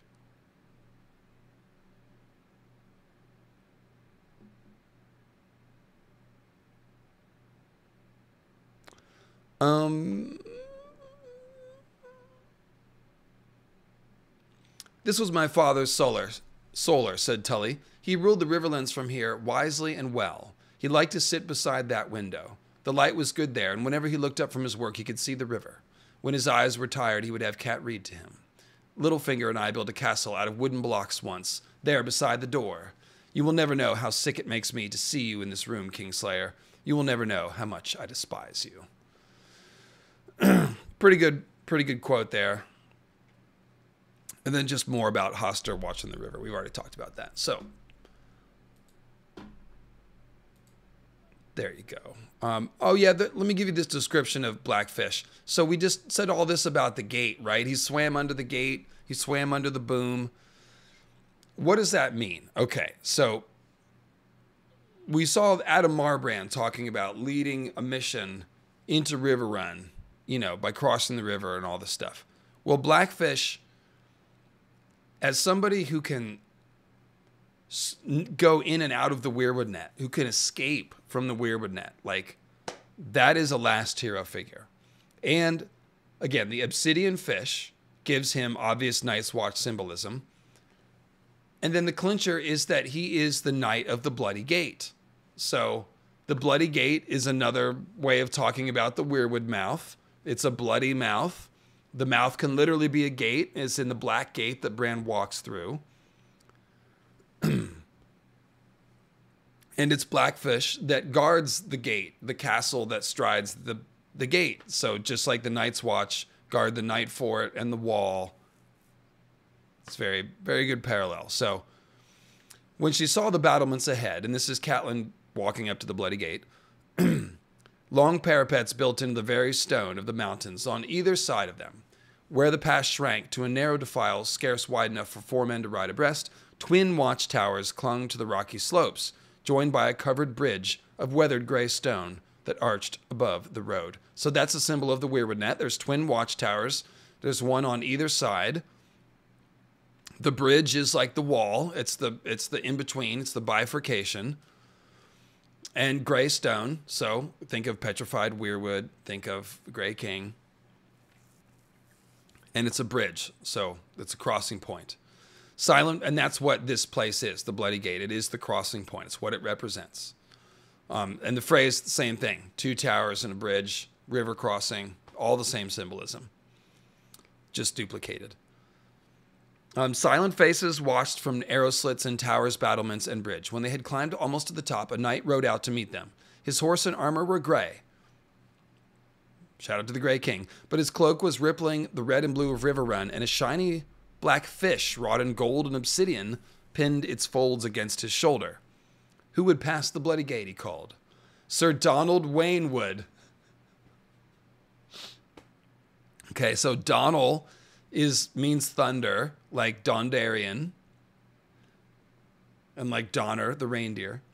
And Waynwood, of course, is that wheel that we were talking about, the wheel of the seasons that has to do with the cycles of time and Riverrun's water wheel tower and all that stuff. So Donald Waynwood and Lady Catelyn Stark are here to pass the Bloody Gate. Pretty good stuff. The Knight of the Gate lifted his visor. I thought the lady looked familiar. You are far from home, little cat. And you, uncle, she said, smiling despite all she'd been through. Hearing that hoarse, smoky voice again took her back 20 years to the days of her childhood. My home is at my back, he said gruffly. Your home is in my heart, Catelyn told him. Take off your helm. I would look on your face again. So Catelyn, as a Weirwood goddess, represents the heart tree. So Brendan, wears his home in the heart tree. That's what the castle represents. The years have not improved it, I fear, Brendan Tully said, but when he lifted off the helm, Catelyn saw that he lied.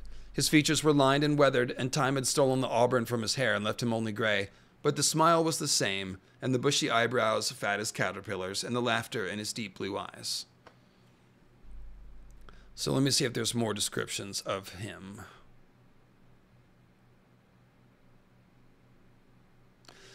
He had always known how to listen. He was Lord Hoster's brother, younger by 5 years, but the two of them had been at war as far back as Catelyn could remember. So there's the fighting brothers motif from Finnegan's Wake and lots of mythology. During one of their louder quarrels when Catelyn was 8, Lord Hoster had called Brendan the Black Goat of the Tully flock. Laughing, Brendan had pointed out their sigil of the house was a leaping trout, so he ought to be the Black Fish rather than a black goat. And from that day, he had taken it as his personal emblem. So that's cool. Got some black goat symbolism for last hero, Blackfish. It goes with his obsidian fish. And he's good at listening. He's inside the weird net. All right. Oh, the Viking funeral. I guess we do got to read that, of course. This will be the last one.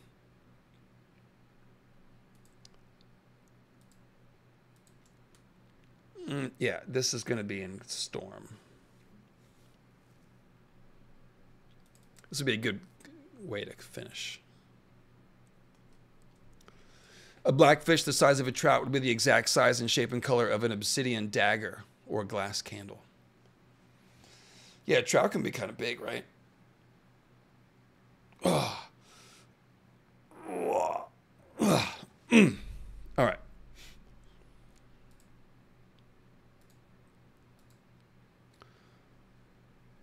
One last musical break, and then we'll read this scene. We'll do mythical astronomy, but I'll cut it short.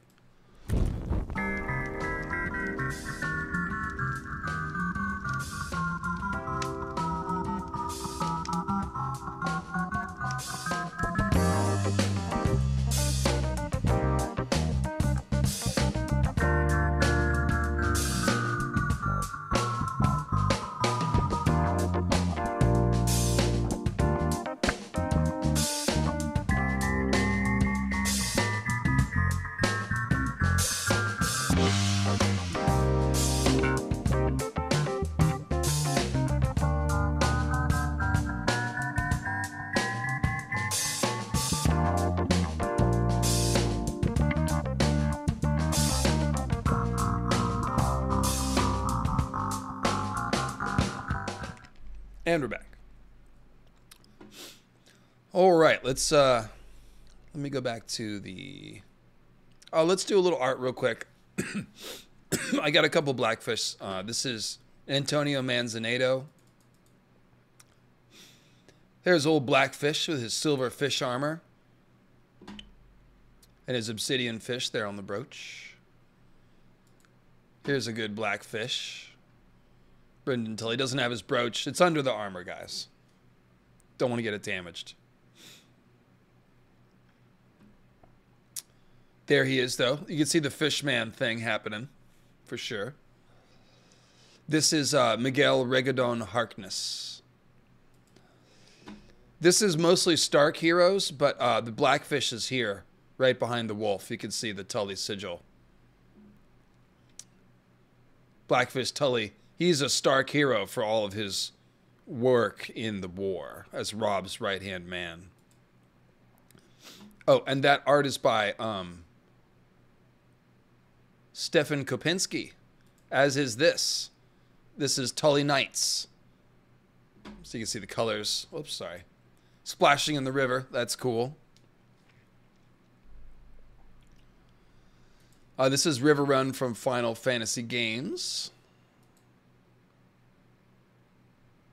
Or what is it? Fantasy Flight Gaming? Sorry. Final Fantasy is something different. Yeah, that sounded wrong when I said it. I was like, wait a minute. Cool, yeah, I'll leave this here. So let the kings of winter have their cold crypts under the earth. Oh no, what am I doing? Let me put this back up, because it's funeral time. There we go. Let the kings of winter have their cold crypts under the earth, Catelyn thought. The Tullys drew their strength from the river, and it was to the river they returned when their lives had run their course. They laid Lord Hoster in a slender wooden boat, clad in shining silver armor, plate, and mail. His cloak was spread beneath him, rippling blue and red. His surcoat was divided red and blue as well. A trout, scaled in silver and bronze, crowned the crest of his great helm they placed beside his head. On his chest they placed a painted wooden sword, his fingers curled about its hilt. That's a tree man symbol. It's also eco-friendly. You don't need metal down in the river. So let's see here. Mail gauntlets hid his wasted hands. Oh, so much for that. And made him look almost strong again. His massive oaken iron shield was set by his left side, his hunting horn to his right. The rest of the boat was filled with driftwood and kindling and scraps of parchment and stones to make it heavy in the water. His banner flew from the prow, the leaping trout of Riverrun. Interesting, the use of driftwood. That actually really stands out. That they're using driftwood in this Viking funeral here. That really makes you think of the Ironborn. Let's see. His banner flew from the prow, the leaping trout of Riverrun. 7 were chosen to push the funeral boat into the water in honor of the 7 faces of God. Rob was one, Lord Hoster's liege lord. With him were Lords Bracken, Blackwood, Vance, Mallister, Sir Mark Piper, and lame Lothar Frey, who had come down from the twins with the answer they had awaited. 40 soldiers rode in his escort, commanded by Walder Rivers, the eldest of Lord Walder's bastard brood, a stern, gray-haired man with a formidable reputation as a warrior, and they've already planned the Red Wedding at this point. So it's pretty sick to help out with the funeral.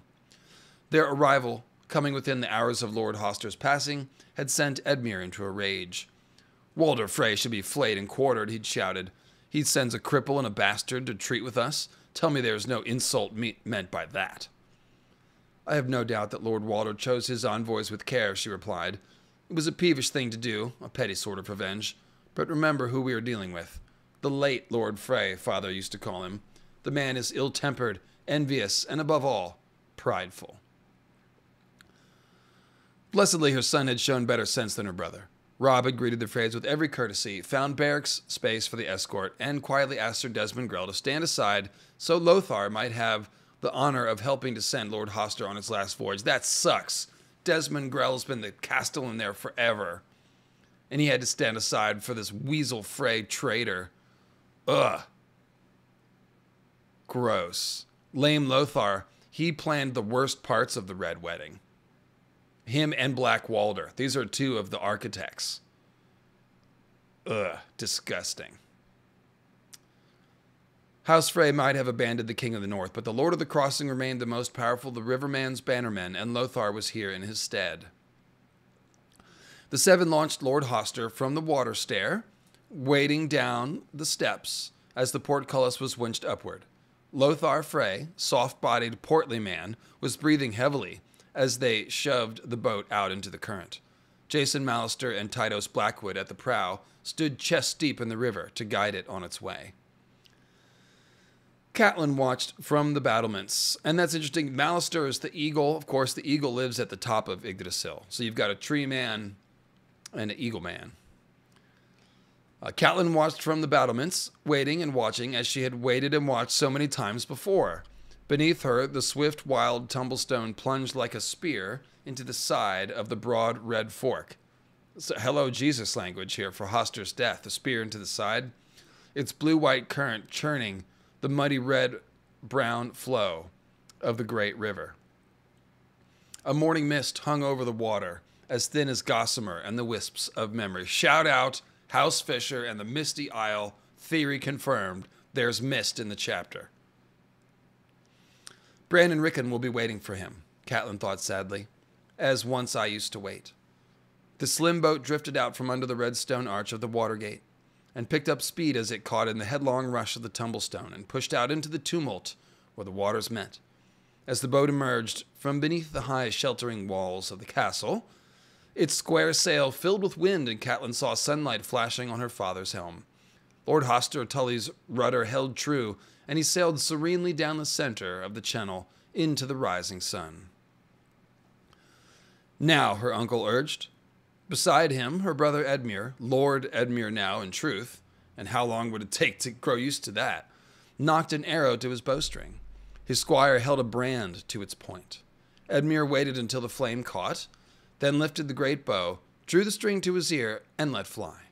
With a deep thrum, the arrow sped upward. Catelyn followed its flight with eyes and heart until it plunged into the water with a soft hiss, well astern of Lord Hoster's boat. Oh! Oh! Edmure cursed softly. The wind, he said, pulling a second arrow. Again. The brand kissed the oil-soaked rag, kissed by fire, beneath the arrowhead, and the flames went licking up. Edmure lifted, pulled, and released. High and far the arrow flew. Too far. It vanished in the river a dozen yards beyond the boat, its fire winking out in an instant. A flush was creeping up Edmure's neck, red as his beard. "Once more," he commanded, taking a third arrow from the quiver. He is as tight as his bowstring, Catelyn thought. Do Catelyn and Jaime have Last Hero and Nissa Nissa parallels?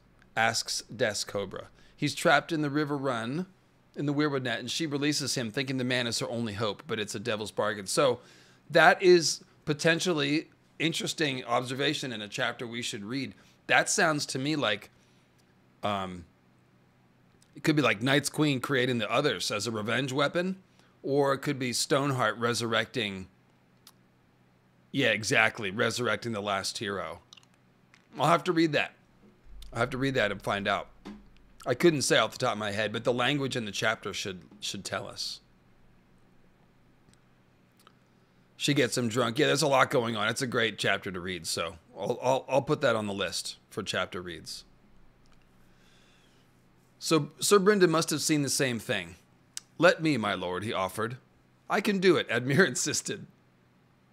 He let them light the arrow, jerked the bow up, took a deep breath, drew back the arrow. For a long moment he seemed to hesitate while the fire crept up the shaft, crackling. Finally he released.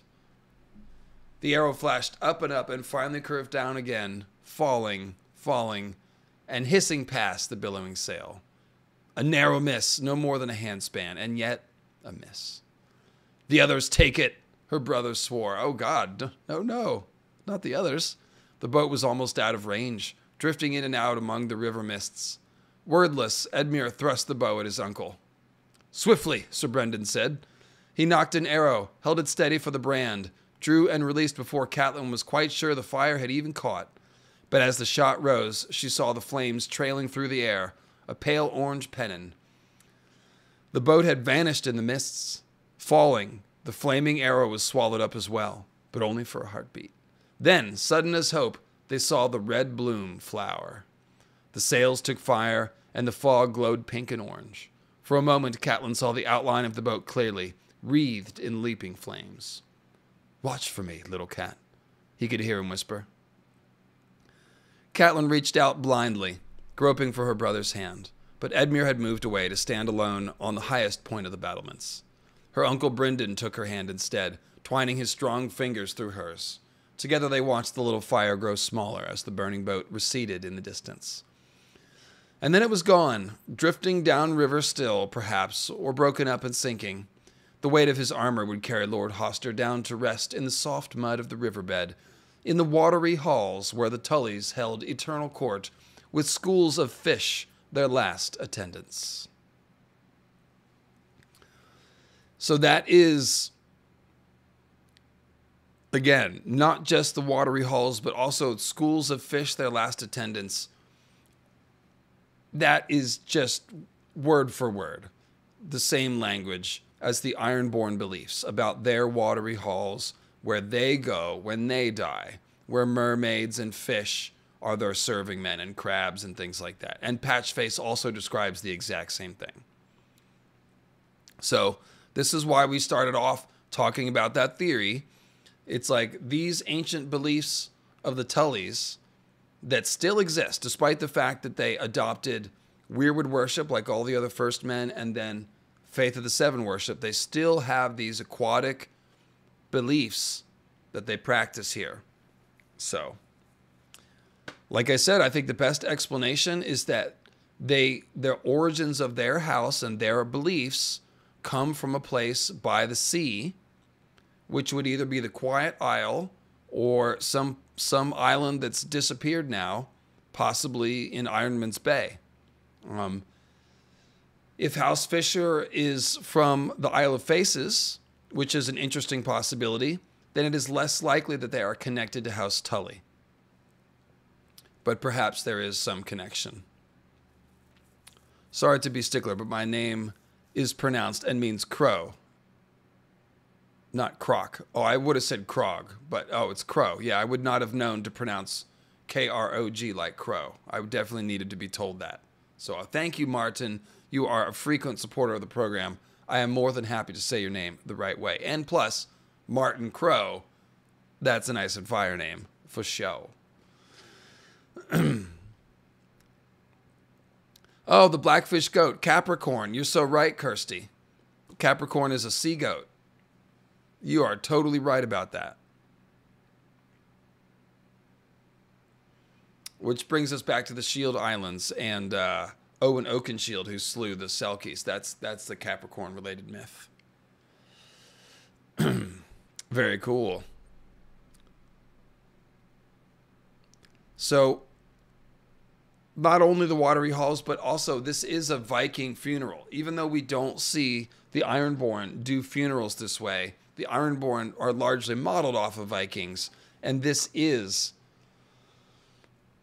a Viking funeral. So I would say that all in all, it is a clue that culturally they are connected somewhere in the distant, distant past. And House Fisher is my best theory about that. So it's been a fun stream. We did a little bit of everything. We went deep on a lot of stuff. Got Weirwood Net stuff. We did some Fishman stuff. Finnegan's Wake.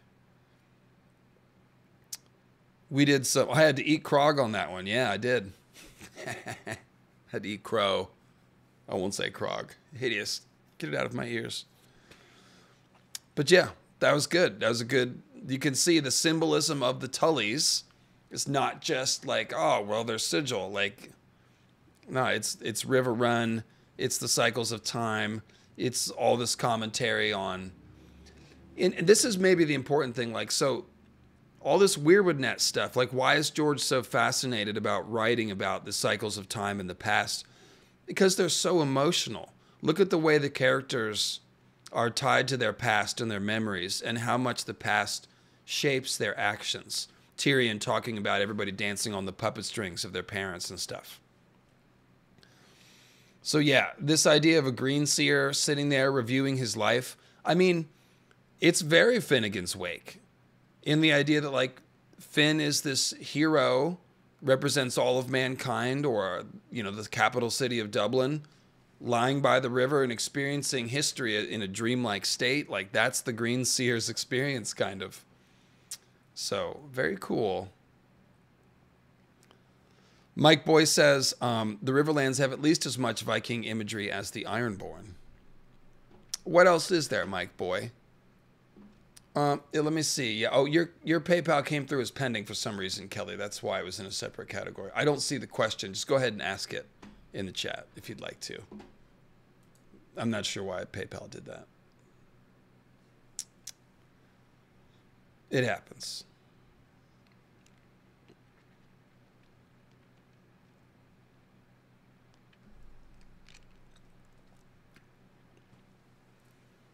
Tobacco. Oh, sorry. I'm just reading the chat here. So there you go. Questions? Anybody have any questions? It's all pretty clear as mud, right?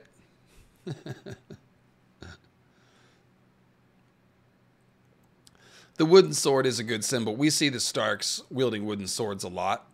And that is just makes them tree knights, you know. So...